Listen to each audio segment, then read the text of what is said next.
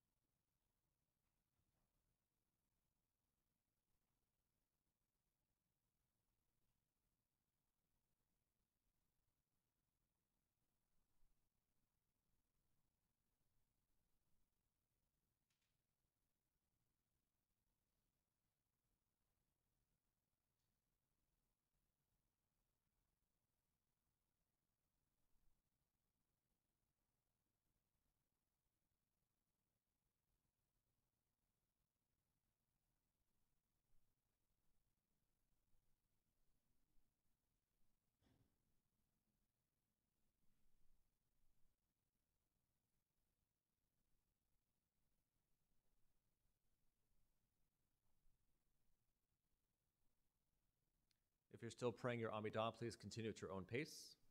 Our service continues on page 300 with Kaddish Shalem.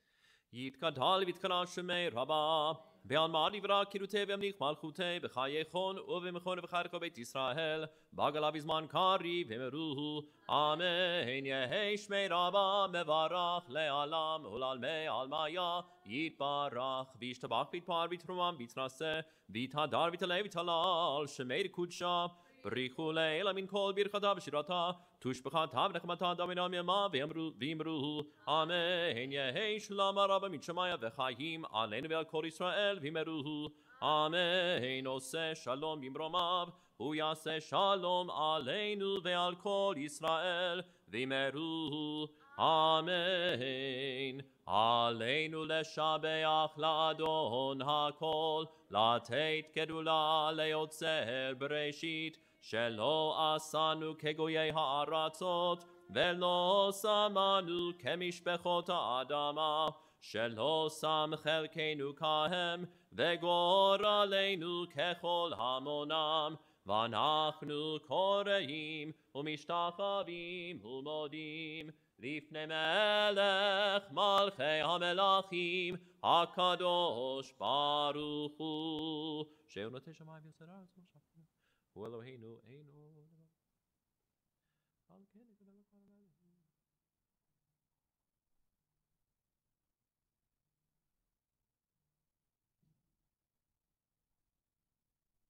הכתוב בתורתך ארוני ימלוך לעולם ועד, ונאמר והיה אדוני למלך על כל הארץ.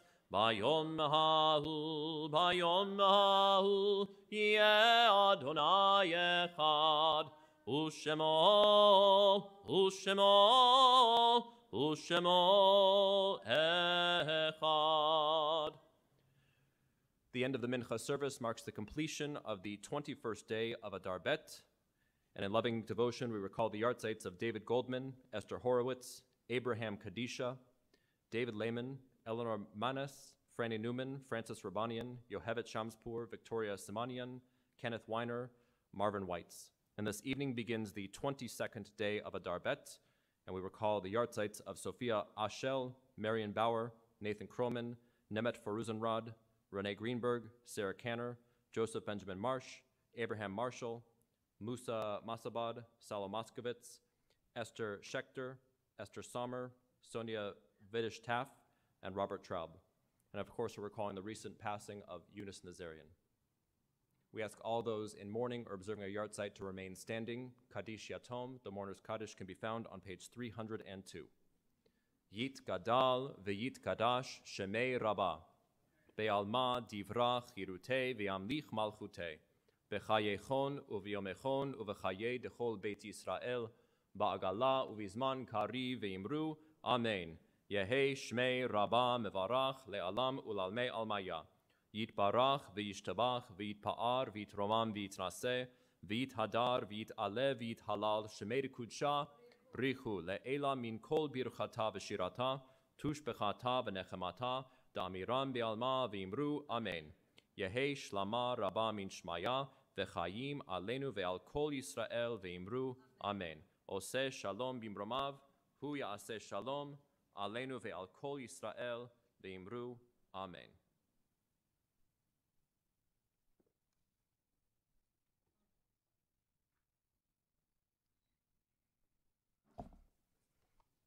We remain standing for our Mariv service. We're found on page 264.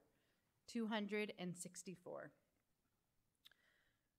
Vehu rachum yechaper avon velo yashchit, vehirba lahashiv apov la'yirko chamato, Adonai Hoshia, hamelech ya'anenu v'yom koreinu, barchu et Adonai hamvorach. Baruch Adonai Amborach Leolam Va'ed. Please be seated.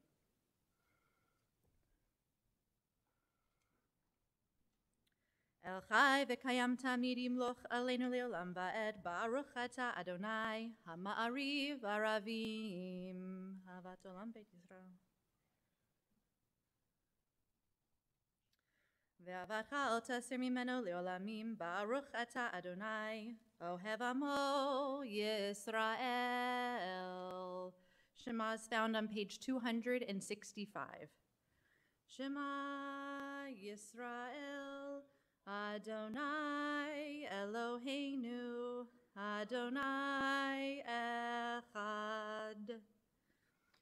ואהבת את אדוני אלוהיך בכל לבבך ובכל נפשך ובכל מאודיך, והיו הדברים האלה אשר אנוכי מצווך היום על לבביך, ושיננתם לבניך ודיברת בם בשבתך בביתך ובלכתך בדרך ובשוכבך ובקומך, וקשרתם לאות על ידיך, והיו לטוטפות בין עיניך, וכתבתם על מזוזות ביתך ובישעריך.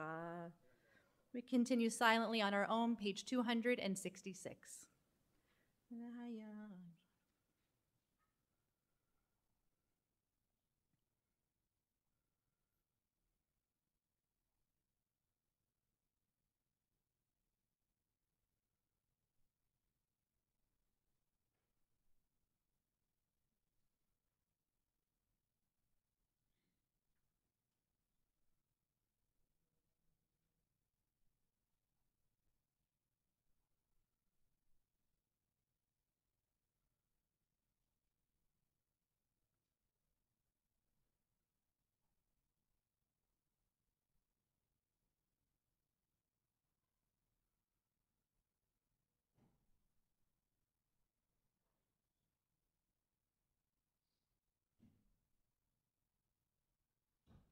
Adonai Elohechem emet, ve'emunah kozot v'kayam alinu ki hu Adonai Elohim.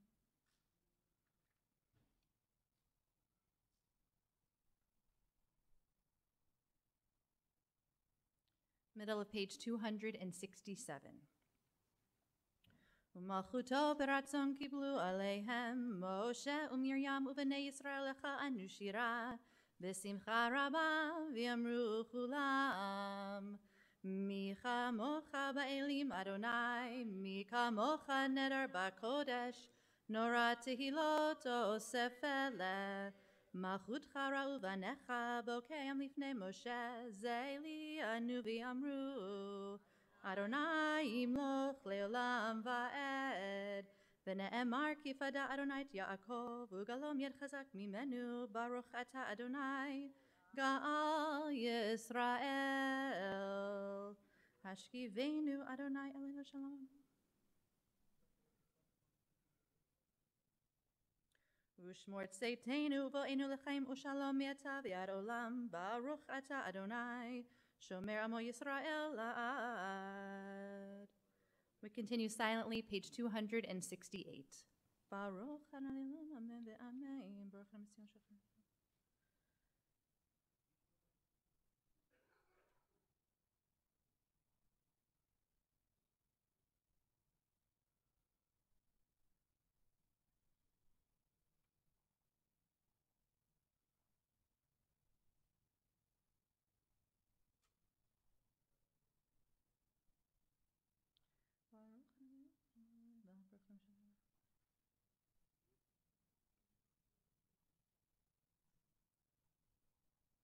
Baruch atah Adonai, HaMelech v'chodo, tamid yimloch aleinu le'olam va'ed ve'al kol ma'asav. Please rise, middle of page 269. Yitgadav yikadash shemei rabba, be'alma divra kirutei v'yamlich malchutei, b'chayechon u'vyomechon u'chayrecho be'Yisrael, baglav bizman kariv v'imru. Amen. Yehei shmei rabba mevarach le'olam u'me'amaya. Yitbarach v'yishtabach v'yitpa'ar v'yitrom v'yitnaseh v'yithadar v'yitala v'yitala shemei kudsha brichu le'ela min kol berchata v'shirata tushbechata v'nechemata da'amiram be'alma v'imru. Amen. The silent Amidah begins on page 270, continuing through page 278. You can take this time to read the words in the Hebrew, the words in the English, or offer the meditations of your heart.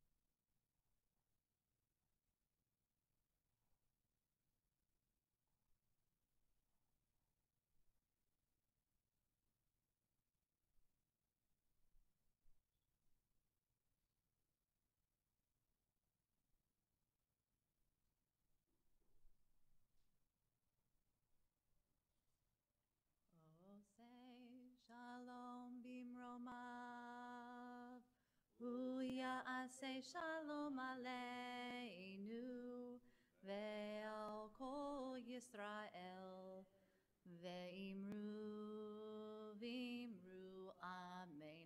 Oh, say shalom bimromav, huya asay shalom aleinu, ve'al kol Yisrael, ve'imru vimru amen. We can keep going. Ya say shalom, shalom aleinu, ve'al kol Yisrael. Ya say shalom, ya say shalom, shalom aleinu, ve'al kol Yisrael. We continue with Kaddish Shalem, page 280. יתגדל ויקרא שמי רבה, בעלמא דברה קירותי וימליך מלכותי, בחייכון וביומכון ובחיי כל בית ישראל, בעגלה בזמן קריב אמרו, אמן. יהי שמי רבה מברך לעולם עולמי עמיה. יתברך וישתבח ויתפאר ויתרומם ויתנשא ויתהדר ויתעלה ויתהלל שמי דקודשה, בריחו לעילה מכל ברכתה ושירתה, תושבחתה ונחמתה, דאמירם בעלמא ואמרו, אמן. תקבל צלות הון ובהון דכל ישראל, קודם ובהון דבשמיא ואמרו, אמן. יהי שלמה רבה מן שמיה, וחיים עלינו ועל כל ישראל ואמרו, אמן. עושה שלום במרומיו, הוא יעשה שלום עלינו ועל כל ישראל ואמרו, amen. We remain standing for Aleinu, page 281. עלינו לשבח לאדון הכל, לתת גדולה ליוצר בראשית, שלא עשנו כגויי הארצות, ולא שמנו כמשפחות האדמה, שלא שם חלקנו כהם, וגורלנו ככל המונם, ואנחנו קוראים ומשתחווים ומודים לפני מלך מלכי המלכים הקדוש ברוך הוא. שבן את השמיים ויוסר הארץ.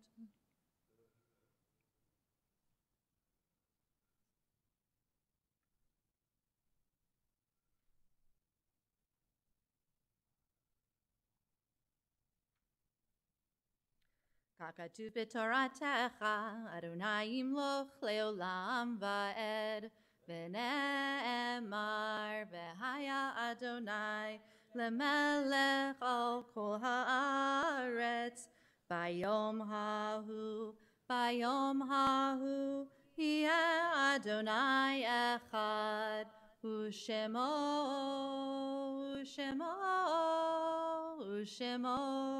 Echad.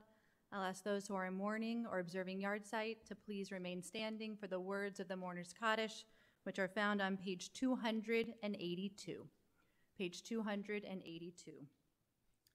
Yit gadal v'yit kadash shemei rabba, be'alma divra kirute v'yamlich malchute, b'chayechon uvyomechon u'chaye dechol be'Yisrael, Ba'agala uvizman kari vimru, Amen. Yehei shmei rabba mevarach le'elam ulamei amaya. Yitbarach ve'yishtabach v'yitpa'ar v'yitromam v'yitnaseh.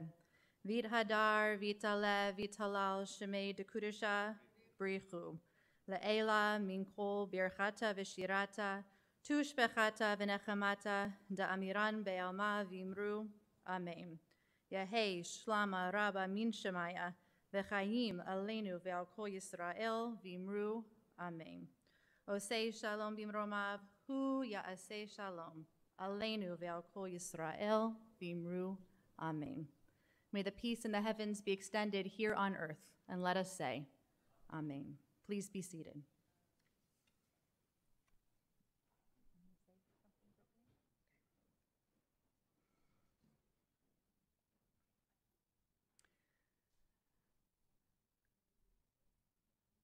As customary to share a word of Torah at the end of a Shiva Minyan, I wanted to share that I came across a beautiful piece of midrash, a beautiful piece of rabbinic commentary that looked at the patriarchs of our tradition and noticed something special about the relationship that can be built between a grandfather and grandchildren.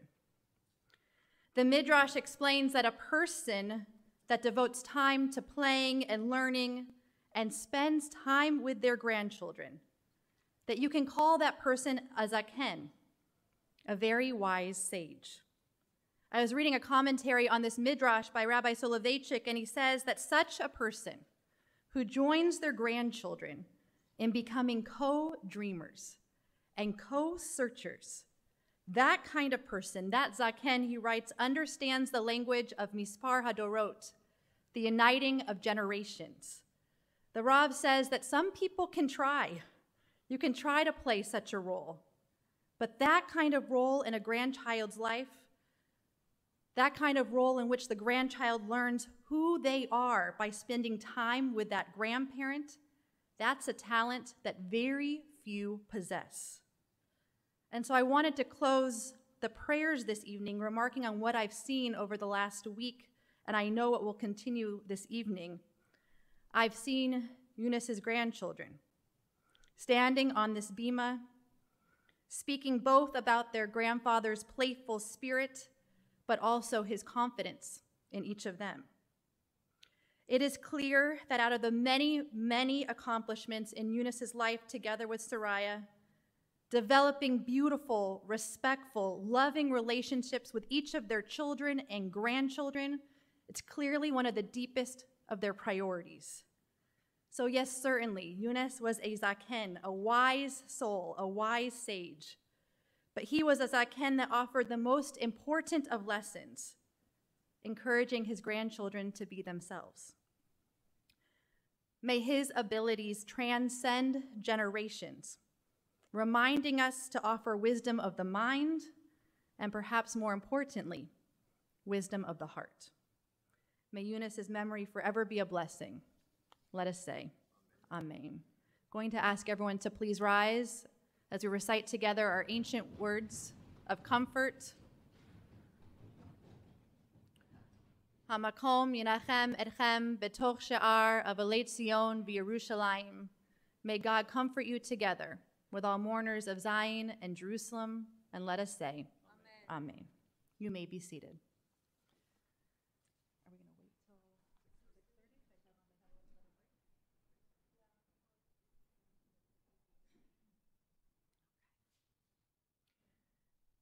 It's almost 6:15 now. The memorial service will begin at 6:30, so we have a little bit of a break. But once again, the memorial service will begin promptly at 6:30. Thank you all for coming.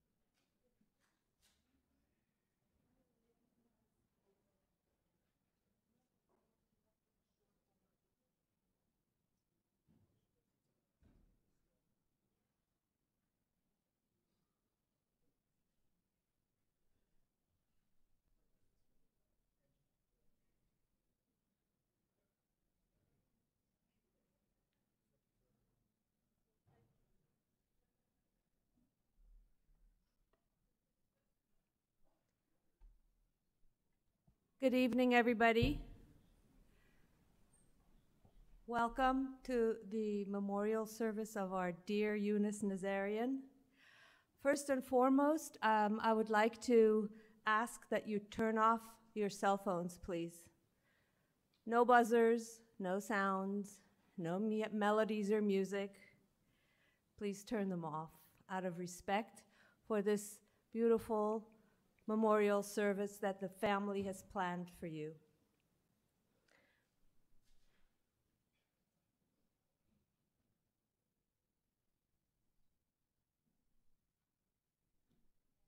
On behalf of the Nazarian family, I would like to welcome you to this celebration of the life of our dear Younes Nazarian. There are so many of you here tonight, and we know that many of you wanted to share your memories and your appreciation for him publicly.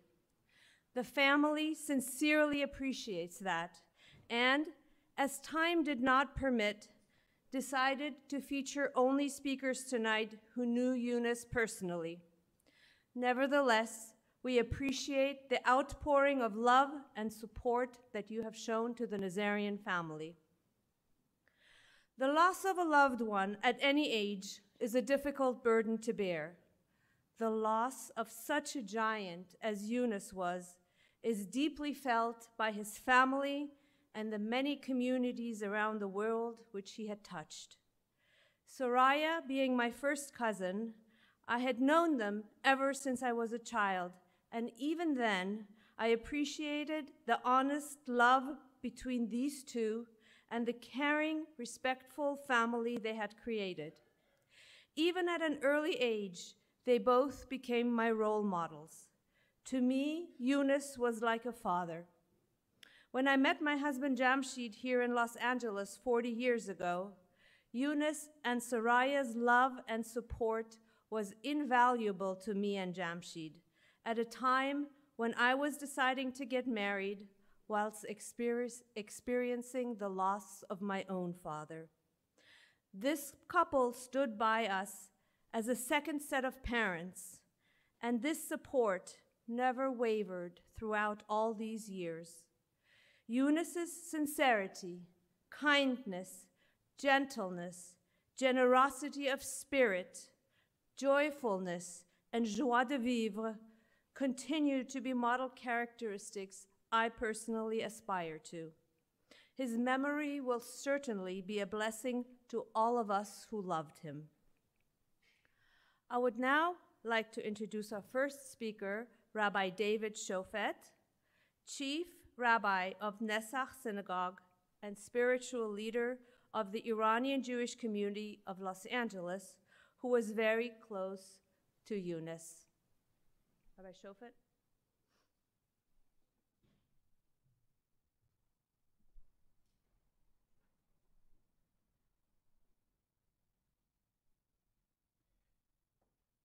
טוב שמשמן טוב ביום המוות מיום היוולדו סוף דבר הכל נשמע את האלוהים ירא ואת מצוותיו שמור כי זה כל האדם.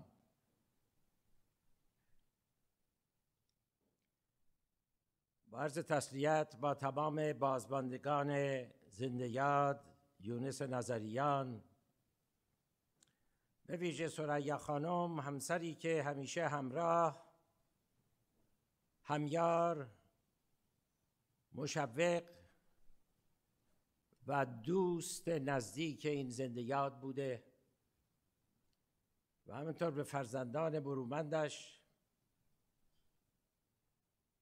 داوید عزیز، شولمیت و همچنین دکتر شارون و سام عزیز و نوه‌ها. در اختیار من 5 دقیقه بیشتر نذاشتن. در این 5 دقیقه خیلی چیزها نمیشه گفت، ولی دلم بخواد یک مطلبی که من در طول سالیان متمادی از این زندگیات که همیشه با صورتی شاد و خندان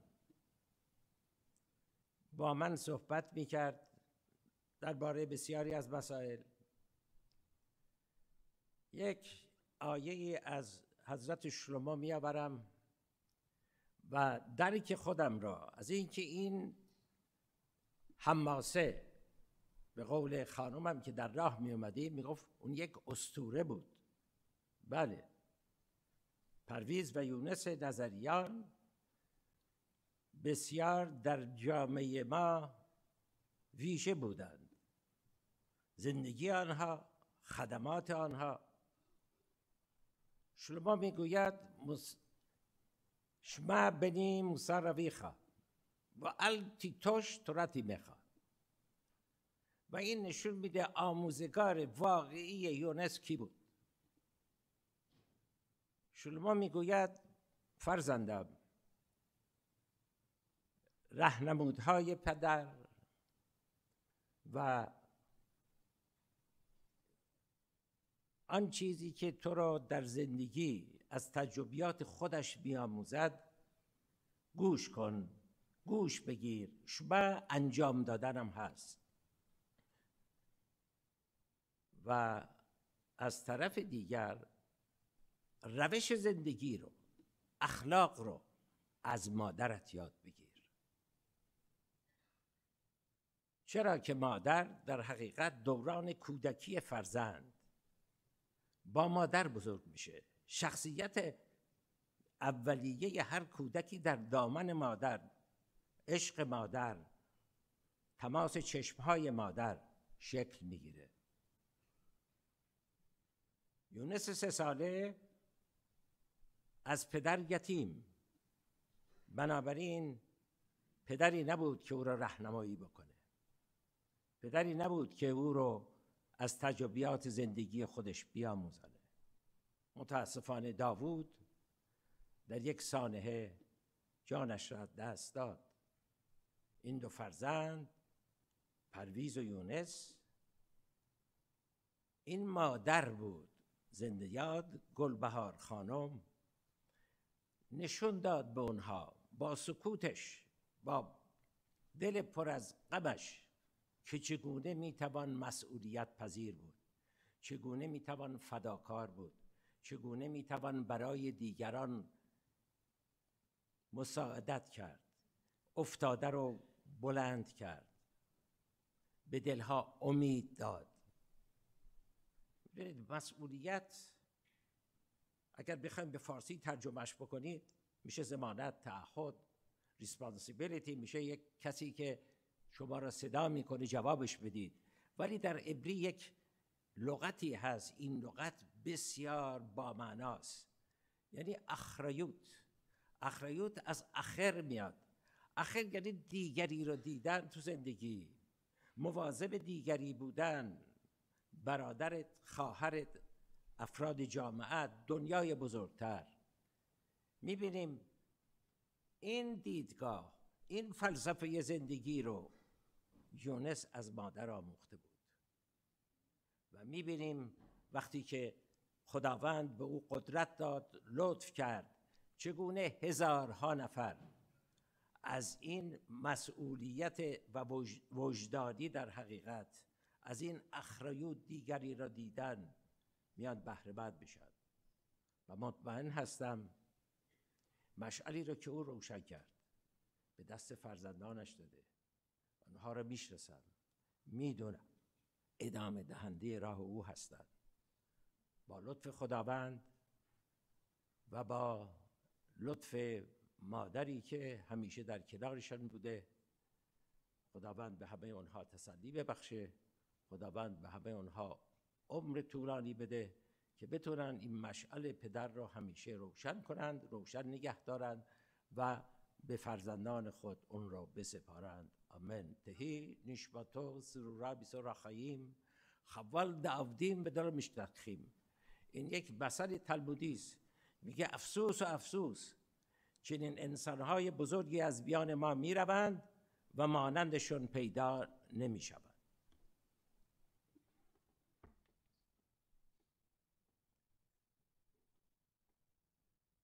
Thank you very much, Rabbi Shofet. Family was paramount in Younes's life. He treasured his wife openly, which is unusual for Iranian men of his generation. He guided and supported his children back in Iran, and as the family fled due to the revolution in Iran. Through the hardest times, his focus was foremost on the well-being of his family, which he had so lovingly created with Soraya. Here to share some family memories is his eldest daughter, Younes Nazarian.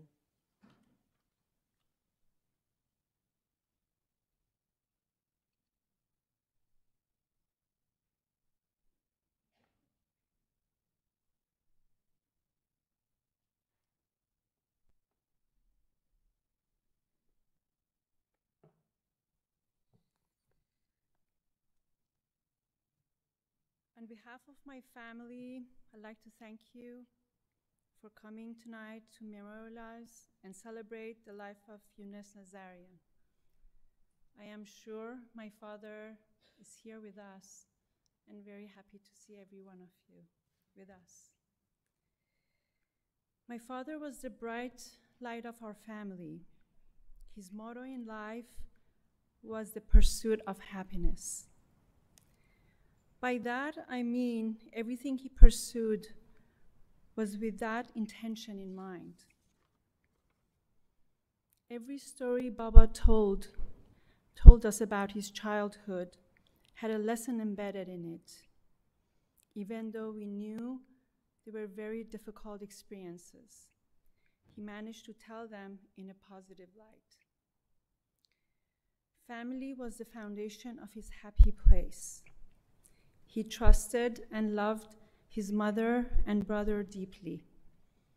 He understood the value of family and the strength of it. He loved my mother dearly and trusted her from the beginning to end. He believed and leaned into his partner in life, Soraya, because he knew my mother brought heart and soul to the family and more. A lot of people this week have mentioned his infectious smile and funny jokes because he knew the power of laughter. My father believed that laughter lightens up and heals the soul.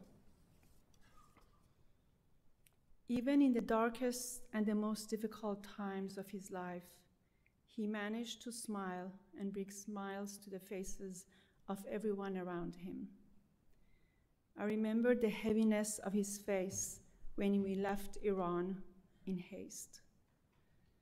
In Ramat Gan house in Israel, we lived with all my cousins and extended family for a short time.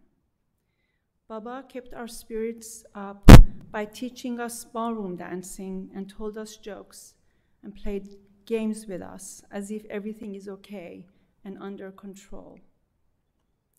In the face of change and transition, he leaned on friends and family he could trust and rely on. He loved his friends dearly because he knew that friends are gifts from God. When we migrated to Los Angeles, his friend Jerry Allard extended a genuine hand to help him to start a new life. Their friendship extended all their life with many shared celebrations and happy occasions. I am sure they're having lots of fun in the heaven and playing backgammon together, telling jokes to each other. They both loved life and were children at heart. By learning to adopt the American values and culture, quickly he was able to work and grow in the community at large. And my father cherished the country we lived in and was grateful for all the freedom and opportunities it provided. Yet he loved and kept his Jewish and Iranian heritage and the values intact. When facing difficulties in his relationships, my father was able to forgive in significant and surprising ways. He believed in Shalom Bayit, the meaning of peace at home and in his heart. As well as we all grew up and carved our paths, He knew how to be an amazing and outstanding father, even though he didn't grow to have his own. Baba watched us closely.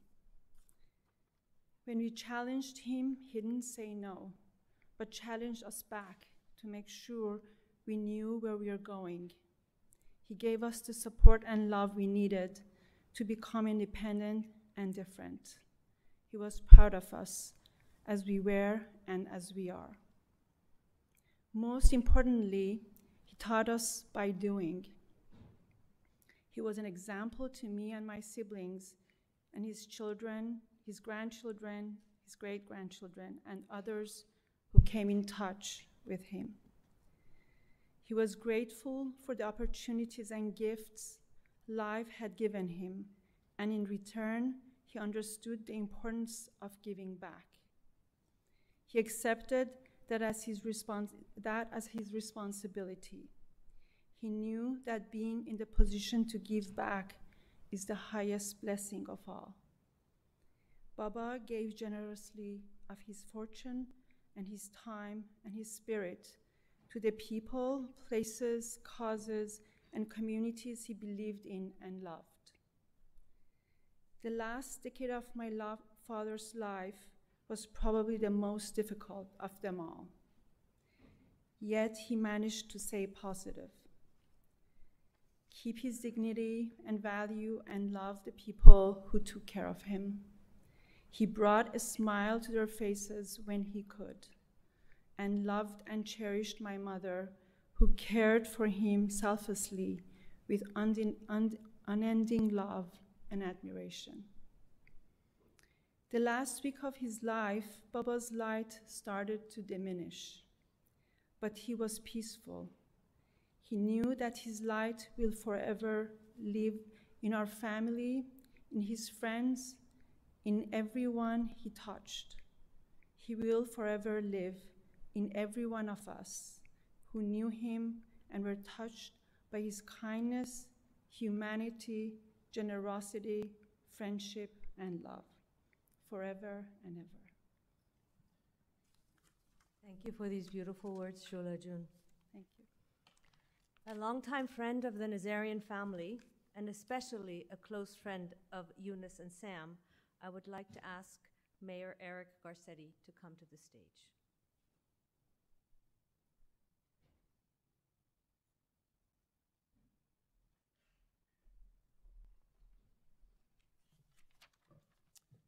Good evening. First, let me say what happiness it brings to me to see all of you here to honor a great angel in our city of angels, and for us to be together after so long apart for so many painful months, indeed years. There's a proverb in Persian, and I'm sure I will be corrected by many friends in this room, but I will try. Kube kunemri rasad, Adam be Adam mirasad, which translates roughly as mountains don't meet, people do. In other words, what we look out there and see on this earth, its natural beauty, can't come together the way human beings do. The way we meet a fellow human being, the way they touch our hearts, and the way together our lives are changed. Sam, when you texted me and told me that your father was no longer of this earth, it felt seismic. It felt like the loss of one of those pillars that this city and this world rests on. A man whose story is the story, of course, of a family, but also the story of a city, the story of a people who have come here, and indeed, the story of a man.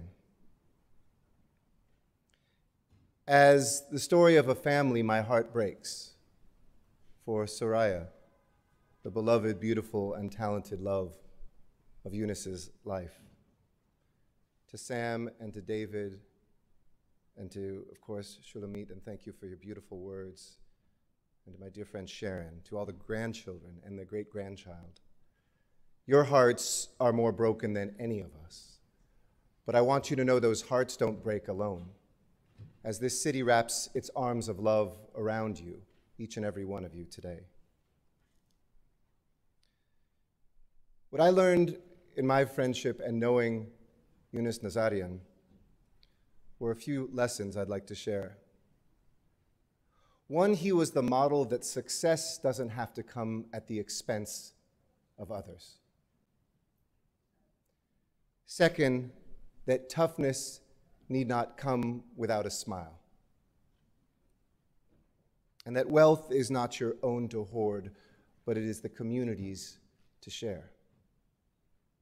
When I think about the impact here in this city of this man, he's changed every single one of us, indeed, those who don't even know him, for the better. In business, he was a builder, literally, building first in Iran and then in Israel and then here, building things physically, but also building things metaphorically, building companies, building jobs, building love around him. We saw it in the family man that he was, and it is said that family is perhaps the greatest reflection of ourselves.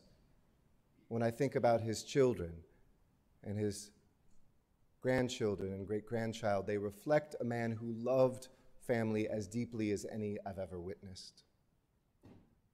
And when it comes to community, perhaps the reason the family so graciously asked me to speak here tonight, whether it was the IMA Foundation or the Nazarian Foundation, anybody who could unite and contribute to UCLA and USC in the same city, as well as CSUN, University of Haifa, have honors from Israel and here in the United States of America at the highest level from our national leaders, was indeed a man of peace and a man who brought us all together. I know the Nazarians, and I know how many people know the Nazarians. There's hardly a month that goes by where I don't meet somebody who says, I know Younes, or I know Sam, or I know Soraya, or I know Sharon. Because the impact of this man and the family that he was a part of and helped lead has put down in marble in this city the changes for the better. We know of many ways that he gave, and many that we don't know because they were quiet. The true meaning of tzedakah, of our obligation as Jews or those non-Jewish friends that are here with us tonight who understand we don't give because it gives us something. We give because it is our sacred obligation commanded by God.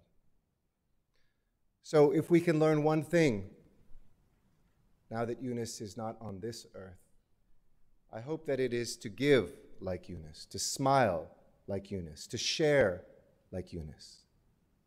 He shared with me when I was running for mayor, and we were together at Sam's hotel, and he pulled me aside after an event, and he said, Eric, I'm your unofficial advisor, your campaign manager. So I listened, and I said, well, give me some advice. And he said, advice that was as powerful as it was simple. He said, you'll win as long as you show people your heart. Show people your heart. Well, there's another expression in Farsi, delatangam, my heart is tight. It's what we say when we miss something, some time, someone. And I know I speak for everyone in this room tonight, and so many who are not with us, that our hearts are tight. But this is a man whose heart radiated.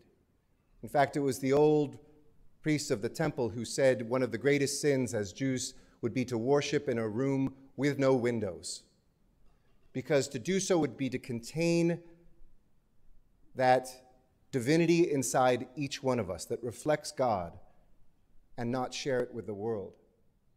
So no matter what bad years we've been through and how many hardships we go through as a people, each one of our sacred spaces always have windows in them.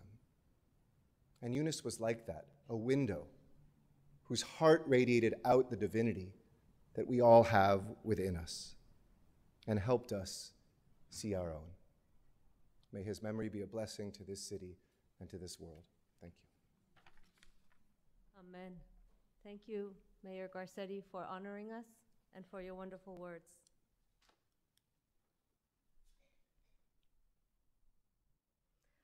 Life as an Iranian Jew was not easy, whether in Iran or in the diaspora after the revolution. Nevertheless, Younes and his brother Parviz and their families faced all these difficulties. Younes and Soraya, despite all the challenges in their way, became leaders in philanthropy in the United States and abroad, particularly in Israel. To highlight some conditions about life in Iran, I would like to invite to the stage Dr. Nahid Oberman of UCLA's Iranian Studies Department. She's also a founding member of the Iranian Women's Organization and a board member of the Habib Levy Foundation. Mrs. Dr. Oberman.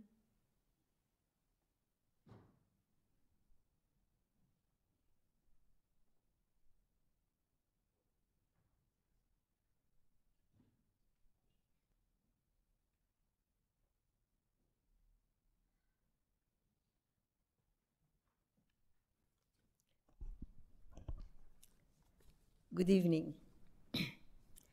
On behalf of Habib Levy Cultural Foundation, an Iranian Jewish women's organization, and in my role as a faculty member of Iranian Studies at UCLA, I express my deepest condolences to Mrs. Soraya Nazarian and the entire Nazarian family. Personally, I would like to express my family's and my own admiration and warmest respect to the memory of our beloved Mr. Younes Nazarian. My personal experience with Younes, as his friends called him, started at the time he joined the Habib Levy Cultural Foundation as the chairman. His vision and foresight for the policies and goals of the organization completely aligned with those of the late Habib Levy and his family. When I think of Younes in his role of a chairman of the organization, the main characteristics that shine in my mind were his wisdom, Jewish pride, manners, sense of humor, and respect for women.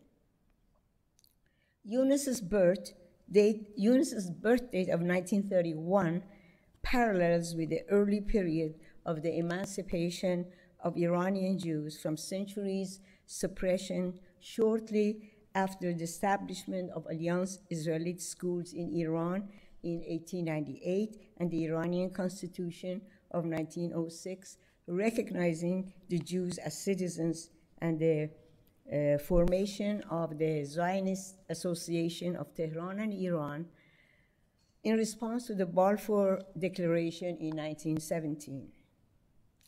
By 1931, in Tehran, most Jewish families had already moved out of the ghetto, finding refuge by the residence of the Muslim cleric Sheikh Hadi Najmabadi on the street named after him. The first rays of enlightenment were rising in Tehran and some major cities. Habib Levy, an Iranian Jew, was the dentist of Reza Shah Pahlavi. Jewish scholar Suleiman Haim was compiling the very first Persian-English dictionary, and Mushfiq Hamedani, a Jewish journalist and translator, introduced the masterpieces of French literary works for their entire Persian community. During the 1930s and 40s, life was difficult for all Iranians, but darker for Younes and his brother Parviz, due to the death of their father at an early age, and their brave mother who raised the two children despite the difficulties. Thus, it was understandable that Younes and his brother, like other Iranian Jews that were proud Zionists, left for the State of Israel upon its establishment in 1948. Younes and his brother returned to Iran in the early 1950s, at the time where Jews had an opportunity to flourish due to the de facto recognition of the State of Israel by Iranian government and a symbiotic relation between the two countries. Many Iranian Jews, including Younes and Parviz, took a vital role in the advancement of Iran of that time. From the 1950s throughout the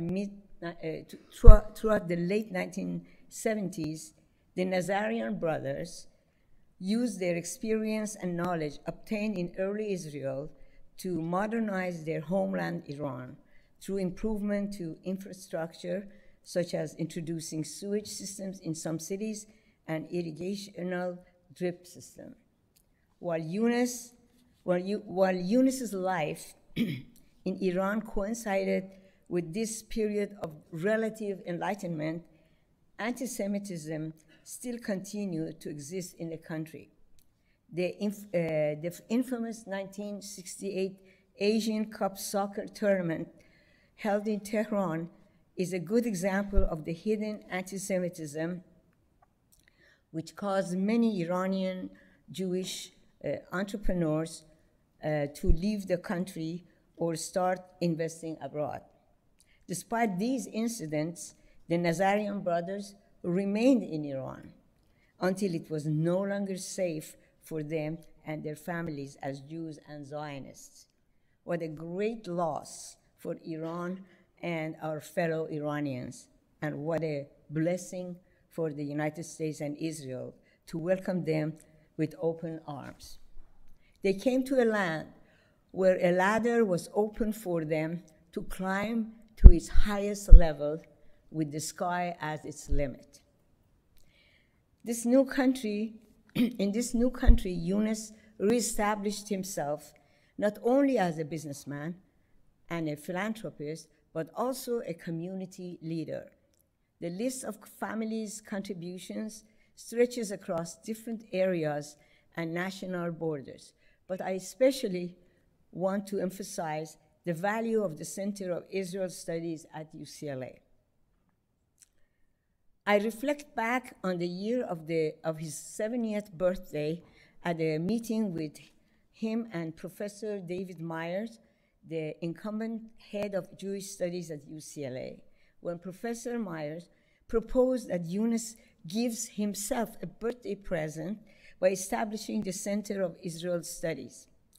Many years later, this wish was actualized with Younes's close attention to details in evaluating every aspect of the Center of Israel Studies using his wisdom and foresight. In my history classes, I have often met graduate students coming from Iran asking inquisitively about Zionism. Today, with the demonization of Zionism by the current political regime of Iran, the Center of Israel Studies stands as an objective resource for students and academics to better understand Zionism and the State of Israel. In Pirkei Avot, Wisdom of the Jewish Sages, Rabbi Simon says that there are three crowns: the crown of Torah, the crown of priesthood, and the crown of royalty. But the crown of a good name given to someone by the people in his community is the highest of all. As was witnessed at Younes's funeral, and the crowds paying respect every day in this sanctuary this week, the people of this community have given Younes the crown of a good name. May God respect his soul. Thank you so much. Sharing now some beautiful memories of how they regarded Younes as a role model are Ariel Torbati and Sarah Baradaran, his eldest grandson and eldest granddaughter.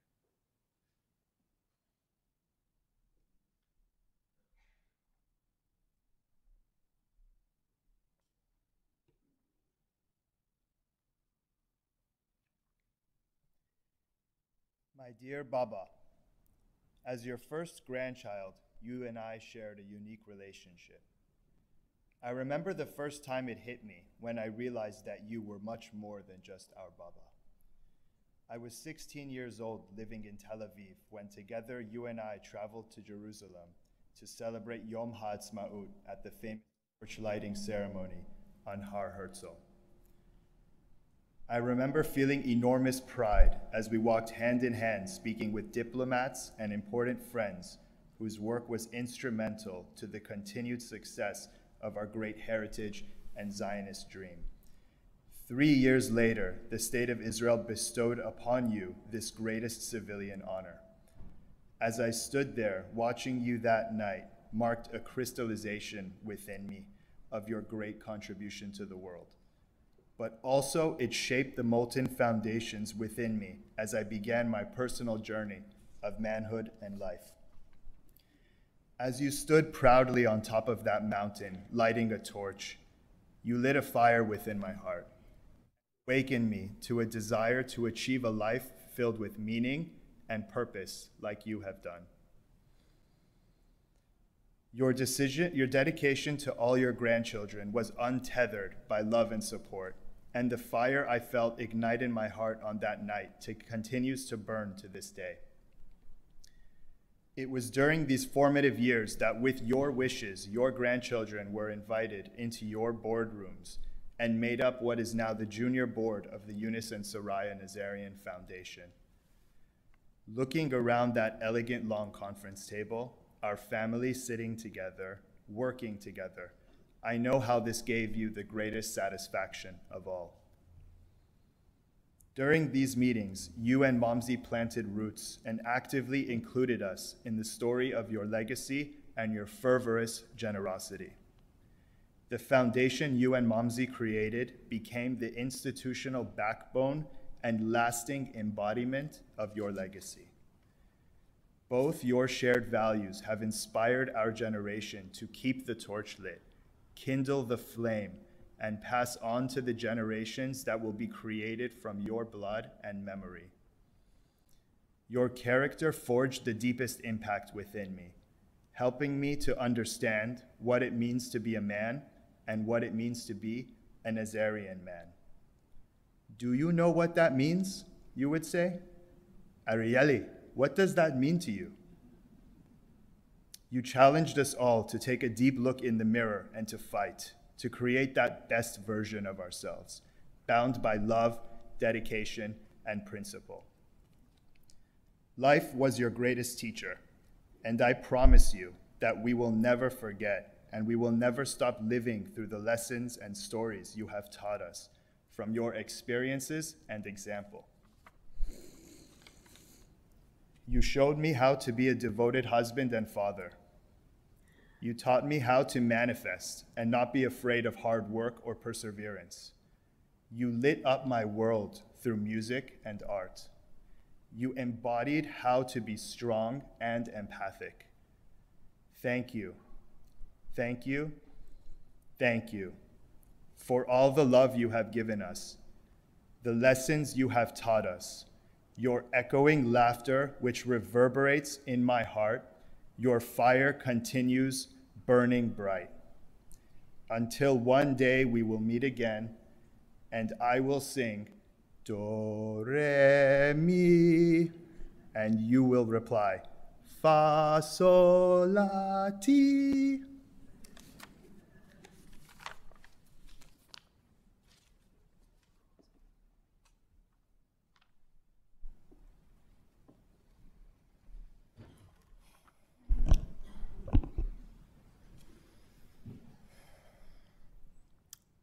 The first mental image I have when I think of my grandfather, our Baba June, is of him enjoying breakfast.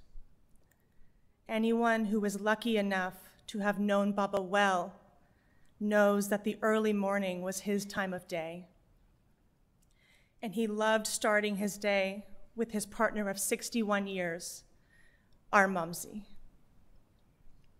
For 11 years, my brother, sister, and I lived next door to Mumsy and Baba. We shared so much, including a private pathway connecting our two homes. We had a front row seat to the love they shared for each other.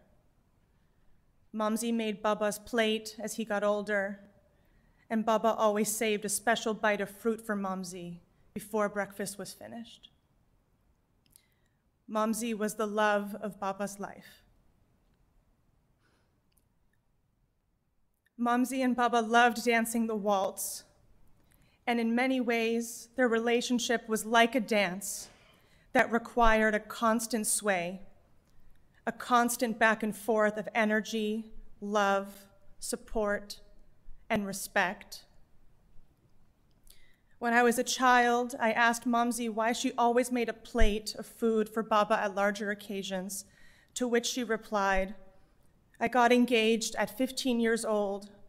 The love and support he gave me as a young wife and mother was unconditional. Now it's my turn." The two of them shared so much together, meeting and falling in love in Iran, leaving everything behind for Israel, and then the United States. They had to start their lives over twice together in a span of 2 years. And once they made it to America, they learned that their wedding anniversary fell on February 14th, on Valentine's Day. And Baba was so romantic. I sometimes wonder if he had secretly planned on marrying her on the 25th of Bahman 61 years ago, just so it would land on the International Day of Love. When they spent time in Israel, Momsy and Baba shared long walks on the Tel Baruch beach. After their special time together, my mom, brother, sister, and I would then meet them at our favorite local breakfast cafe. Momsy and Baba would share breakfast as they did every morning. These are my most cherished memories. Our Momsy and Baba enjoying the salty air, the sound of the waves, and each other. When I think of the time I got to share with them, both here in Los Angeles, Israel, and everywhere in between, I realize that our Baba June loved the simple things in life. He loved sharing quiet moments with his life partner, and he loved saving a little surprise for her. I'd like to finish by quoting a British artist. "The grief that will remain with us is all the unexpressed love, because we never get enough time with each other. And I hope this grief stays with me, because it's all the unexpressed love that I didn't get to tell him. And I told him, we all told him, until the end."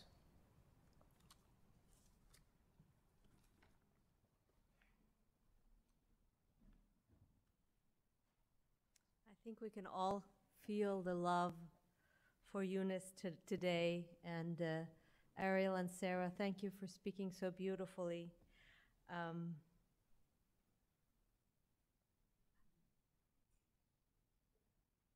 Younes's life was rich in experience and memories. The family has put together a short video documentary about this wonderful life, which they gathered from the Nazarian family archives.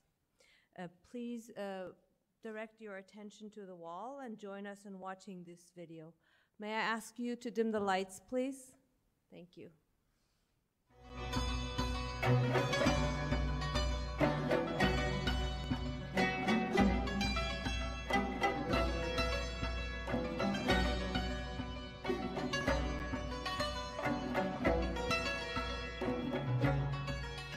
Nazarian, a name etched on buildings, found on numerous boards of directors, and synonymous with success. Always, I say to my grandchildren, you want to have a good day.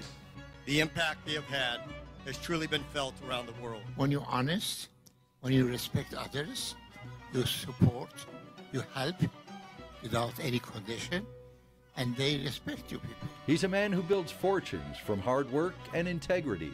Probably one of the most hardworking people that I've met. Whose fearless ambition helped him rise up from poverty to become a captain of industry, never afraid to take a risk. I cannot call risk because that's the only way we have to do it. His achievements are many, a name associated with triumph. Younes Nazarian's story is unique. As a Persian Jew, he broke through many barriers. His visionary outlook on life led him to become a working-class hero whose hard-earned success was born out of a never-say-die spirit. It was his bold vision that saw the family through troubled times, through revolutions, losses, and daunting times of uncertainty. In how my father talks about it, and that I think affected him in his future, growth and understanding, is that how you capture and get over your fears, and how fears could hold you back, or overcoming it can allow you to grow. That spirit was formed in a South Tehran ghetto, where his single mother, known as Ima, worked hard to raise her two boys. Vicious anti-Semitism was status quo, and Younes had much to overcome. He lost his father when he was 2 years old and raised in a very, very poor family, but he was always optimistic. Always he was someone that believed that tomorrow is better than today. In 1949, he made his way to Israel, pretending to be an Iraqi refugee. He was smuggled out of Iran only a year after the State of Israel was born. He joined his brother in carving out a new life. The immigrants arriving today come from different parts of the world. Many of them are young, and all of them share the belief that by working together they can make Israel into a strong nation. He credits joining the army, where he served as a border police officer, for adding to his solid foundation in life. He was a very good teacher for me. As much as the brothers loved Israel, both Younes and Parviz saw newfound opportunities in Iran and set out to return to their country of birth to build multiple businesses. It was here he was to meet his future bride, Soraya. The big success I have after returning from Iran is the 4 children and definitely lovely wife. He was very different than among the Iranian guys in Iran. More respectable and open-minded, and he looks very much the ideal and good person for me. I was thinking that was very different and very kind of the person that I can enjoy to share my life with him. With the stability he achieved through hard-earned financial success, Younes now had everything he dreamed of: a family of his own, a life built with Soraya. As the Nazarian name became synonymous with success, fate would once again intervene. The Islamic Revolution toppled the Shah and brought Ayatollah Khomeini to power in 1979. The tensions leading up to a revolution in Iran resulted in losing nearly everything they'd built, as the Nazarian family sought refuge first in Israel and then in America. From poverty and persecution to salvation found in 2 countries, Israel and America, to a name he built that's now synonymous with success. Younes Nazarian says his greatest joy now, sharing his success. Very quickly became very clear to me that this really, in a way, is the chapter that he cares the most about. This is what he chose to leave behind, the legacy. And the character came through there too. It's, as we all know, very rare for men who come from abject poverty, not having a father, having really a difficult life story, to reach a point where in their lives where they feel that their generosity is really their legacy. Ever the builder, libraries and dance centers have been created. Their generosity to the underprivileged is renowned, and millions in grants have been given. Dear Mr. and Mrs. Nazarian, your special focus on libraries is a clear statement of your desire to promote wisdom. It's so important when you donate unconditioned and you make other people happy, make you happy. So everything he does in Israel for the thousands of students who receive scholarships from us, from all the after-school programs that we've supported in needy neighborhoods, all the libraries that we've built, he understands that that's not touching one life or two lives. It's really touching thousands and thousands of lives. These honors have earned Nazarian honorary doctorates from the University of Haifa and Cal State University, Northridge. In recognition of Mr. Nazarian's outstanding work to advance the arts and education, the Board of Trustees of the California State University and California State University, Northridge are proud to confer upon Mr. Nazarian the honorary degree of Doctor of Humane Letters. His stature is further recognized with a seat on multiple board of directors globally. A humble man by nature, Younes concedes that he takes great pride in two honors in particular. Among them, an invitation to the Israel torchlighting ceremony in Knesset. Younes was among 12 recipients invited to stand atop Mount Herzl in Jerusalem in 2009 to honor the solemn day of remembrance for Israelis fallen, a particularly memorable and rare honor for a non-Israeli native, an honor that speaks volumes to his commitment to the State of Israel. And just 2 years later, in 2011, Younes was awarded the Ellis Island Medal of Honor, among the nation's most prestigious awards. His legacy of making sure that all of us, we work hard, have a good name, and making sure that share your blessing with others. The depth of the love that this family has for one another, for the community, for friends, for extended family, for Israel, it's an unconditional love, and you feel that immediately when you walk through the doors. The sense of responsibility that he had towards his mother, towards his brother, towards his nation is something that I admire so much, that at a very young age, everything that you did had meaning. You really dedicated your life towards building a family, supporting your family, and supporting Israel. Being raised the way he was raised and having nothing to where we are today, and you have to swing for the fences sometimes. So I think that's what ultimately allows you to grow as a human being. And it's not just in business, it's in philanthropy, whether it's in your community, whether it's part of the political aspect.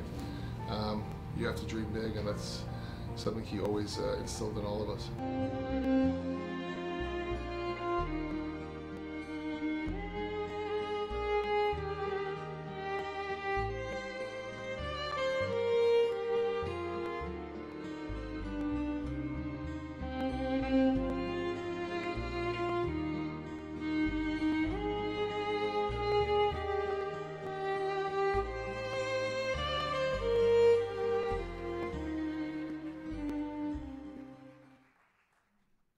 How can you not smile after seeing that smile? Truly, this is a celebration of Younes's life tonight. I'd like to introduce a very close friend of Younes and Soraya, Mr. Richard Sandler, past National Chair of the Jewish Federations of North America and past Chair of the Los Angeles Jewish Federation.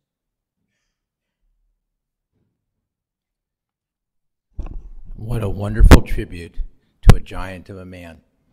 Let me start by first thanking the Nazarian family by honoring me, by allowing me to be part of this wonderful tribute to Younes Nazarian.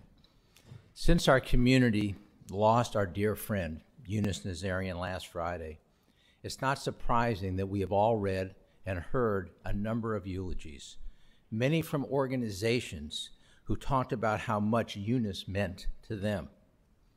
Rabbi Wolpe captured Younes so well at the funeral service last Sunday when he described Younes as someone with a magnetic personality, yet one who never exhibited any feeling of his own self-importance, despite his incredible success. Someone who projected authentic warmth, a strong intellect, and boundless generosity. Through both the Younes and Soraya Nazarian Family Foundation here in the United States and the Imah Foundation in Israel, Younes and Soraya have supported so many causes with a major focus on Israel, Jewish education, culture, and the arts. When I was privileged to chair the Los Angeles Jewish Federation some 13 years ago, it became clear to me as we sat to try to identify the most important issues that affected the Jewish community at that time, that we needed to understand better the Iranian Jewish community and the relationship between that community and the greater Jewish community. After all, we are all one people. We are a small minority of the general population, and whatever our differences are or were, we have so much more in common. It was time to start to build bridges between the two communities. When I inquired about who is the best leader, the best member of the Iranian Jewish community to work with to build these bridges, of course, I was introduced to Younes Nazarian. I immediately found in Younes not only a dear friend, but a kindred spirit, someone committed to Torah values, to Jewish learning, and to Israel. He understood the importance of culture, and he also understood the Jewish value of mutual respect. He was someone that I could learn from as we tried to build bridges together. Younes not only taught me about the richness and the importance of the Iranian Jewish culture, he expressed a sincere desire to me to learn more about the greater Jewish community and about the Jewish Federation of Greater Los Angeles, how we could build bridges together with respect for both communities. After all, we all know to the outside world, there's just a Jewish community. Together with his talented daughter, Sharon, who was at that time running the Family Foundation, we began a process that forever changed the relationship between the Iranian Jewish community, the Jewish Federation, and the Nazarian family. The Nazarian family became leaders and significant supporters in both communities. We may still have work to do, but Younes set the tone and the example for all of us to follow. The greatest reward one gets when devoting time to the Jewish community is the opportunity to meet remarkable people, people who share your same commitment, and the chance to develop meaningful relationships with those individuals. It is really hard for me to express to you and to Soraya and the family how blessed my wife Ellen and I have been to have become lifelong friends of Younes, Soraya, and the entire Nazarian family. It is a friendship we cherish, a friendship built upon respect and love. I will miss Younes. I will miss that wonderful smile that lights up the room, that warm embrace when he grabs your hand and makes you feel like you're the most important person in his world. How blessed we all are to still have Soraya in our lives. After all, as Sarah so beautifully said, and as Shula made so clear, there would be no Younes without a Soraya. And how blessed we are that Younes will continue to live in all of our lives, not only through Soraya, but through his incredible children, Sharon, David, Shula, and Sam, and their spouses and partners, Fernando, Angela, Emina, and Matt. I so believe that the Torah commands us to live a most meaningful life by using whatever talents Hashem has given us while we are on this earth to make the earth a better place, to work as Hashem's messengers and partners in making the world better. Younes Nazarian lived such a life. The world is a much better place because Younes was in it. And I'm a much better person because he was in my life. May his memory be for a blessing as he was a blessing to all of us. Amen. Thank you, Richard.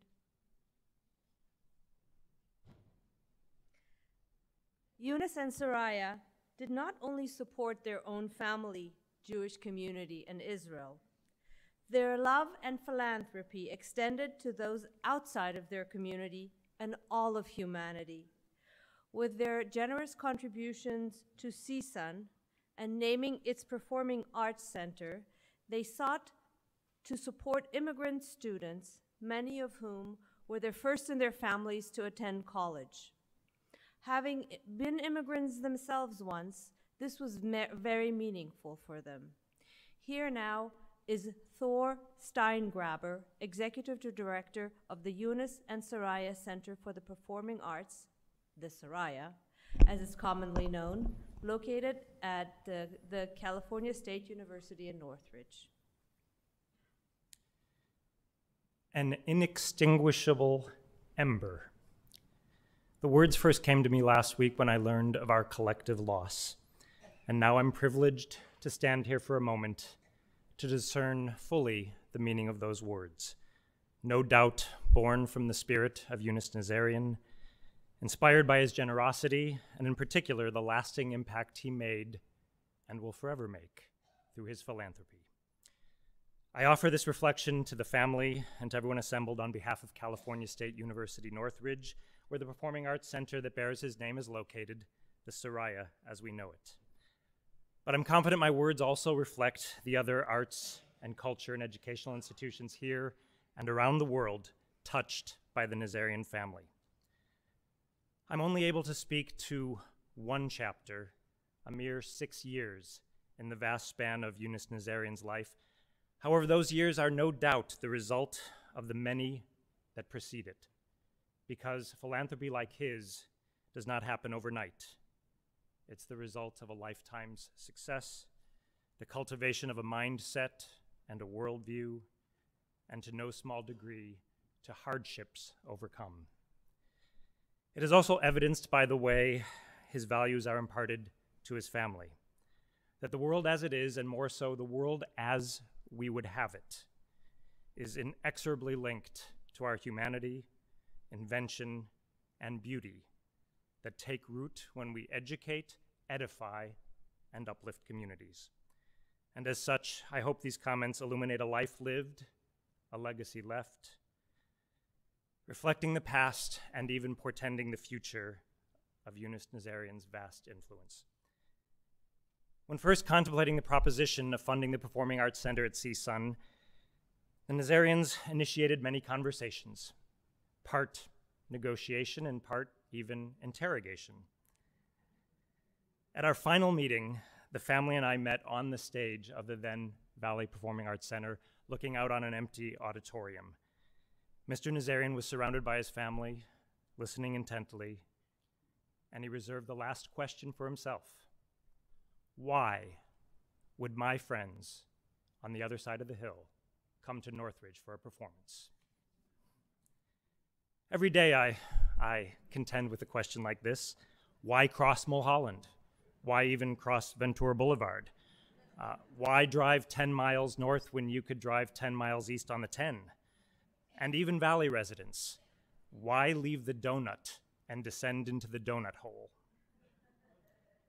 In Los Angeles, our lives are shaped by geography, and many regard Northridge as a faraway outpost, and not just because it's 10 degrees warmer, even a desert. This, despite the outsized impact that CSUN has as the intellectual, cultural, and economic hub for 1.8 million people in the San Fernando Valley. So Mr. Nazarian's question was not unfamiliar to me, and I said, Mr. Nazarian, this venue wasn't built for them. It was built for the people here, the students, the communities, the residents of the valley. Your friends are welcome, but they have venues on the other side of the hill, and we had none. My relationship with Mr. Nazarian may have ended in that moment,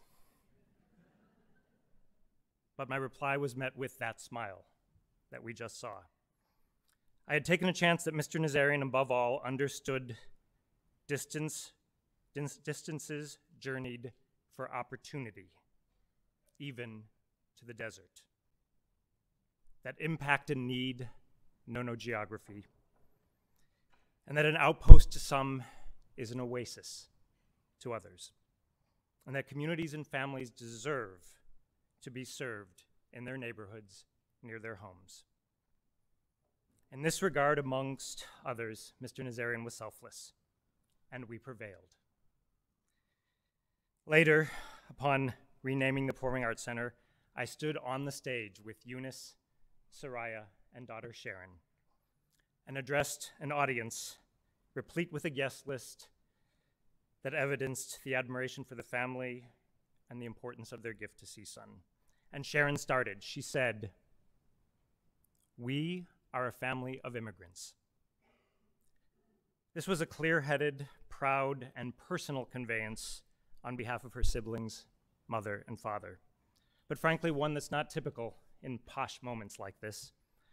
But the words didn't surprise me. They were the full-throated invocation of our shared mission.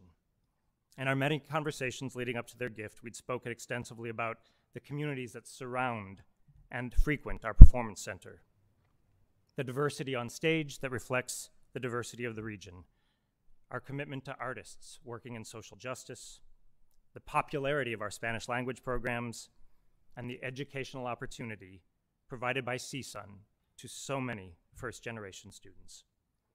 We are a family of immigrants, signified the full extent to which the Nazarian family would partner in bringing the arts to all people of the San Fernando Valley, and yes, even a few from the other side of the hill.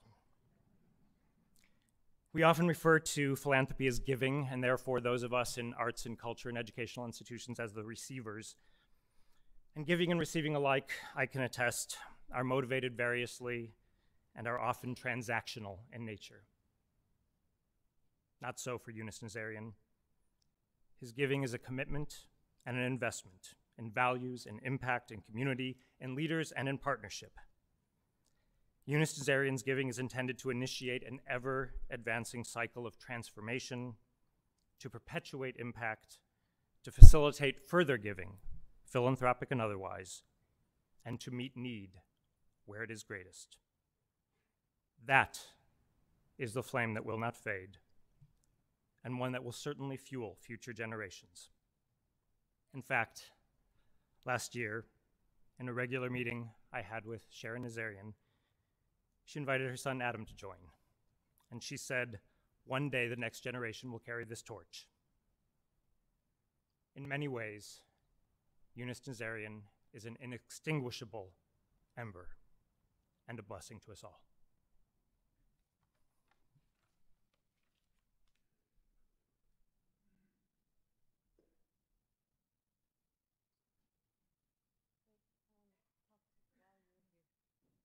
Thank you, Thor.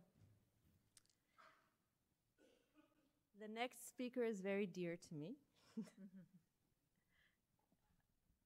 When Jamshid and I married a lifetime ago, David, Younes' eldest son, met his wife Angela, who is Jamshid's sister. The marriage of the two wove our families even closer together. Having taken the position of an elder in my family, the Shauli family, and treating me as his daughter, he always joked with the Madahi side of the family and said, "We gave you one Angela, and we took another Angela from you. Ye Angela betun dadim, ye Angela gereftim." Now here is the other Angela. I love you.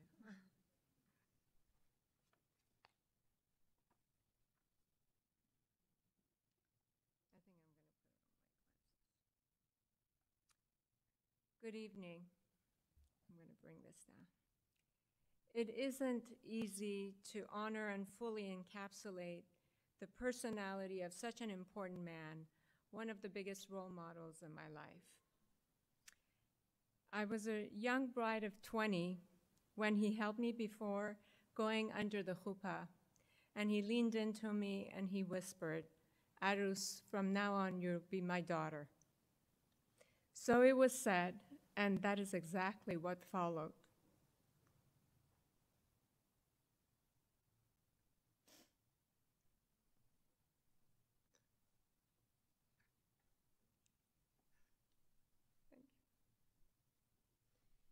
So I called him Baba, like the other children, and loved him as a father. When my father passed away, when I was 33 years old, Baba filled in lots of the empty spaces that were in my heart with his love and kindness. It is remarkable how life twists and turns. But after 33 years of knowing Baba as well, we said our goodbyes. How lucky I was to know him. How could I even describe this giant of a man that he was? He was witty, he was unpretentious, more interested in others than himself, beloved by his many friends, colleagues, family, and of course, a man full of integrity with a core of resilience. And underneath that resilient core was a layer of real kindness and unreal charm. I learned so much from him, and the best way I can honor him is to talk about the real values that he lived by and what he wanted to show to his family through his actions. He was a successful visionary entrepreneur and took pride in his achievements. But when you take in the full life story of this man, you see that at the very core of his life, his real mission was to feel the presence of love inside him and around him. He was an exceptionally generous man, and this was the way he was giving love to others. He was generous with his time, he was generous with his attention and compliments, and uplifted the mood in a gathering or party with his many jokes, his laughter, and his natural inclination towards joy. Early on, David and the other siblings would tell me how, as a young dad, he would spend the entire Friday with them wrestling, taking them horseback riding every weekend, and spending time with them. And I always thought, what a remarkable man he was, because of the man of that generation to be that engaged with his kids. I first met David, and I asked him who his best friend was, and without missing a beat, he told me, "It's my father." When I was newly married and still going to graduate school, he would proudly introduce me to his important colleagues and talk about my line of study. He made sure each person was seen and appreciated. With each child, he nurtured a special relationship. With each friend, he created a special bond. With each grandchild, he had his own way of connecting with them. And of course, the adorable ways he would flirt with his bride, Soraya. Both of them well-practiced at ballroom dancing. When the two of them would go on the dance floor, I couldn't take my eyes off them. It was their elegance, their synchronized movements that blew me away. That was how they were. They danced throughout life together. He would sing to her, fill the house with music and song, and then the longest running joke was that he would ask her almost every week, "Sorry, June, I love you. In another lifetime, would you still marry me?" Week after week, we would watch the two of them do their dance. still courting each other. He was so generous with his expression of love.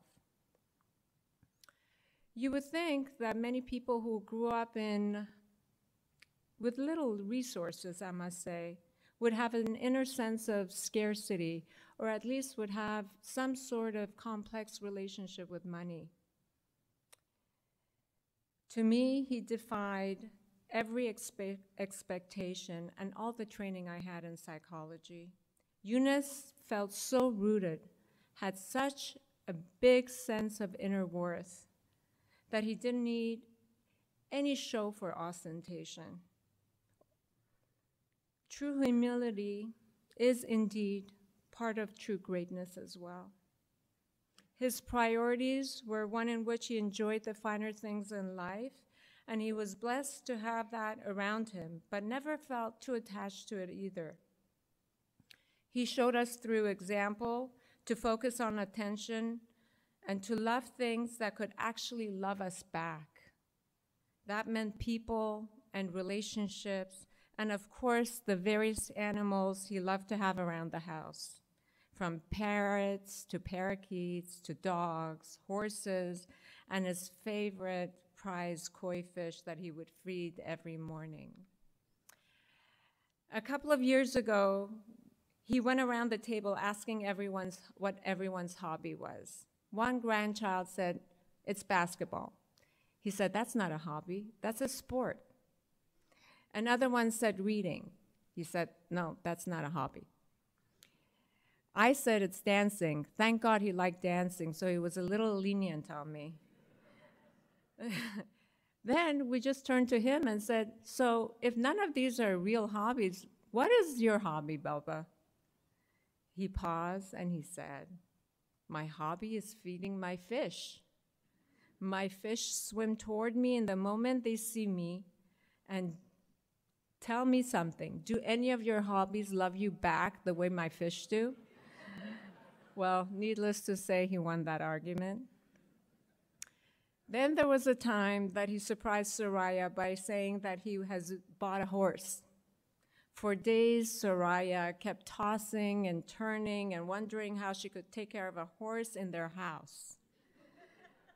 When the horse arrived, she was shocked to see a life-size horse being carried in the arms of a delivery person.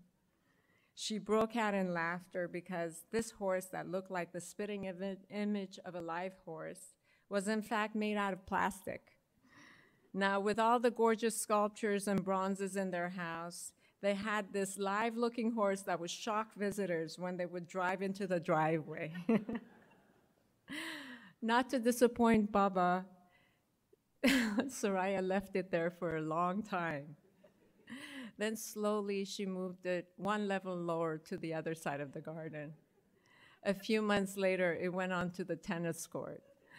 By the end of the year, it was facing the back fence facing Sunset Boulevard. And if you ever drive on Sunset Boulevard and you look up, there's a face of a head of a horse that's peeking out through the foliage, and I always say hi.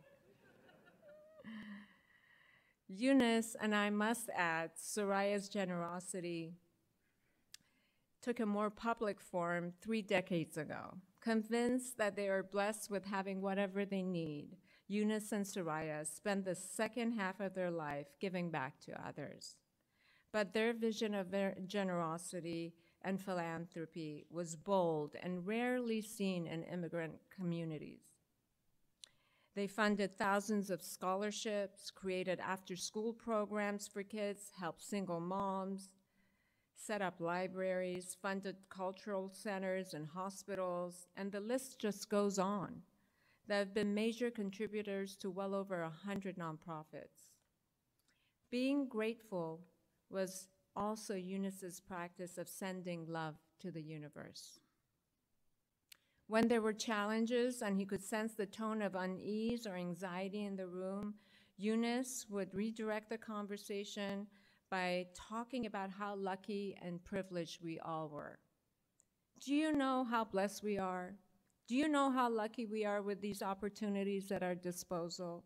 He would say to us over Shabbat dinners. This sense of grace emanated from him in the most uncommon situations. One thing that has become clearer to me, and that is, there's no such thing as a dying person. As long as they're alive, as long as they have a sense about them, they truly display who they always have been, even more so anytime else, because the force of personality falls to the wayside and they're there raw and unedited. I would often wonder how a man who was so full of vitality and in command of himself was dealing with the decline of his health and aging. We sometimes talk about this together, and truthfully, it wasn't easy sometimes. As everyone knows, there were many times that his health seemed precarious, that he went into the hospital, and we would wonder if he would make it back home. Even at those most vulnerable self, in the hospital or in the doctor's office, he would manage to smile and thank the nurses and doctors for their care. One moment stands out for me. 2 years ago, he was recovering in the intensive care unit, and we all took turns watching over him, waiting for a sign to see what would be next. A nurse came in to check on him, and we were all overjoyed that he had opened his eyes. The first sentence that came out of him was, "When I come out of the hospital, I would like to take the nurses and doctors out to dinner to the best restaurant in town," which is, by the way, usually Katsuya. I always found these gestures so profoundly moving, so beautiful, that he was ever present for the exchange of gratitude, the exchange of good energy, and to give back somehow, even in those private moments. One of the greatest lessons that he taught me was that forgiveness is a way of giving love to yourself. There were instances in his life that he may have been disappointed. That is a natural part of anyone's life. But with Younes, it was his true nature that he was always willing and wanting to forgive, to share and give, to show a friendly gesture, repair the wound, make good the bad, letting the past go and heal separations. To me, that is the greatness of a person, the courage to overcome obstacles and the genuine willingness to move to a higher level of love when it's not easy to do so. In his own words, that he used to iterate many times over the dinner table to all of us, by holding resentments, we're not punishing others, but punishing ourselves. By choosing to be loving, we are the ones to gain. This is the payoff. Above all, he wanted peace and happiness, shalom bayit, in his home and in his relationships, and he showed it by letting go of negativity, accepting people's humanness, and let loving feelings in his heart. All throughout his life, he was the anchor for his beloved wife as well. Their love and devotion to one another was absolute. He was the handsome young man, full of ambition and adventure, that tucked his young bride of 16 under his arms and gave a sense of safety and protection to her and their growing family as they traversed the seismic changes in their lives. Their sudden move from Iran to Israel and to the States. With any change, he made sure his family looked forward to each step with hope and faith and a sense of wonder. That was the power Younes had. Now, in his final years, we saw that deep love and devotion between husband and wife fully realized. It was Soraya's turn to tuck him under her arms, protect him from a world he used to dominate. She didn't stop at anything to make him happy and comfortable. Baba loved to celebrate his birthdays and would often talk about what he would want to do or Actually, more like what Soraya had to do for him for his birthdays, months in advance. Every year was a celebration. In January, Soraya arranged for his 91st birthday. There was music and laughter, love and intimacy all around. And he had his cake, and while he was blowing out his cake, I have the most beautiful video of the two of them holding each other with such tenderness and love.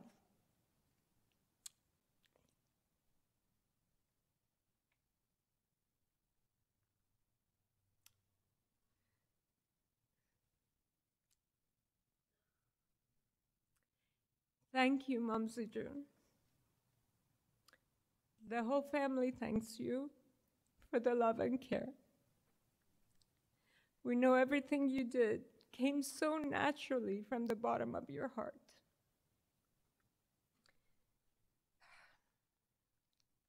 This past week, when Younes's health began to decline once again, and the river of the infinite was entering the space and was taking him away from us, again I was bearing witness to the great love present in the room. Such tenderness amongst the kids, the grandkids, the new girls in the family, and Soraya and Baba. What a true gift, a real and beautiful lesson we had this week. That a life well lived, a life full of love, ripples through the hearts of so many. David, Shula, Matt, Sharon, Fernando, Sam, and Amina, and all the grandchildren and spouses and fiancés, Baba could not have been a more fulfilled and happier man. He felt so settled and happy to see everyone thriving in their own life, and your outpouring of love was so incredible to watch. As Baba was a man so full of joy, he was ever so happy to see all the good simchas in our family this year, from the birth of his 11th grandchild, Sam and Amina's son Shah, to the birth of his first great-grandchild, Ariel and Lana's son Lev, to the engagement of two of mine and David's two sons, Philip and Eli, to their beautiful fiancés, Jolene and Serena. Always go towards joy. Fill your hearts with song and laughter. That is what he said, and that is what will be done. So as a family, we will honor him and his memory by celebrating all the momentous life events as he would have wanted us to do. May his legacy be a guidepost to the generations to come. May we always, always celebrate him, keep him close to our hearts each and every day. Thank you.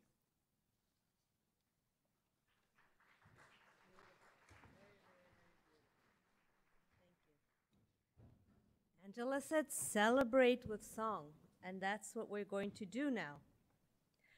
We have next a short cantorial performance. As many of you know, and Angela said, Younes was a great lover of music, and this next tribute is a testament to his continued love and support for all kinds of music and the arts. This performance tonight reflects Younes' profound love and commitment to his Iranian and Jewish roots and to the celebration of these beautiful cultures. The family would like to thank all the participants who I'm going to call up now, one by one. Chloe Pourmoradi. Chloe is a frequent performer here when we have Shabbat Live. She is a singer and a composer. We have Tanaz Bahramand, who used to be a cantor here at Sinai Temple, Cantor Tanaz Bahramand Furzanpur. We have Lisa Picot, Cantor Lisa Picot, who also used to be a cantor at Sinai Temple. We have Cantor Jackie Raffi. We have Cantor Marcus Feldman, current cantor of Sinai Temple, and Ariel Cohen as will accompany Sinai Temple's organist and choir director. I just wanted to say that we are proud that we have young Jewish talent and young Persian Jewish talent who will now honor Younes's memory.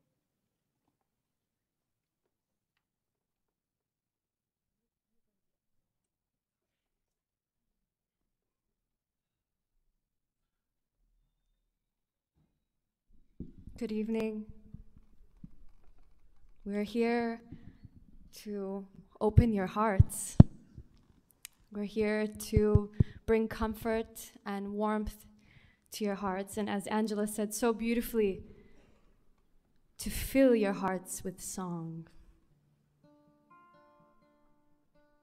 So I'll sing for you a song combining the text of Yedid Nefesh and beautiful poetry of Rumi, which is all about my soulmate, my loving companion. And Rumi is all about the relationship between the lover and the beloved. The beloved. So let's just imagine for a moment that his beloved presence is here with us right now, enlaced, entwined in our melodies and in our song.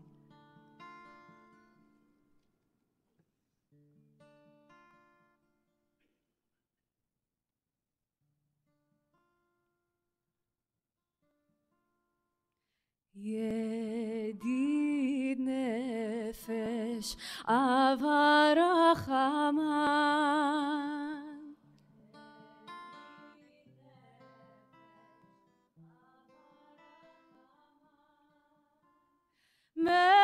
משוך עבדך אל רצונך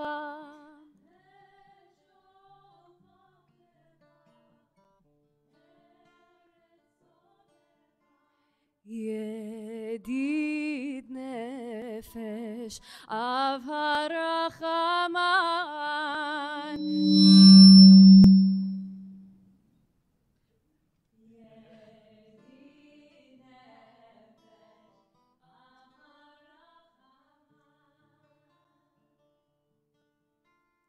آمد یاری مست تنهای تنها با نرگس بر سر رنا و رنا جستم یک بوسه گویی از لبهاش جستم یک بوسه گویی از لبهاش فریاد برآورد یغما و یغما فریاد برآورد یغما و یغما هدور نه زیبا عالم هدور نه زیبا عالم نفسی خولت هوتخ خولت هوتخ نفسی خولت خولت هوتخ دور نه زیبا عالم دور نه زیبا عالم در جای تو جانیست به جز آن جان را در کوه تو کانیست به جو آن کان را دیدم در خوابی ساقی زیبا را دیدم در خوابی ساقی زیبا را بر دست گرفته ساغر صهبا را بر دست گرفته ساغر صهبا را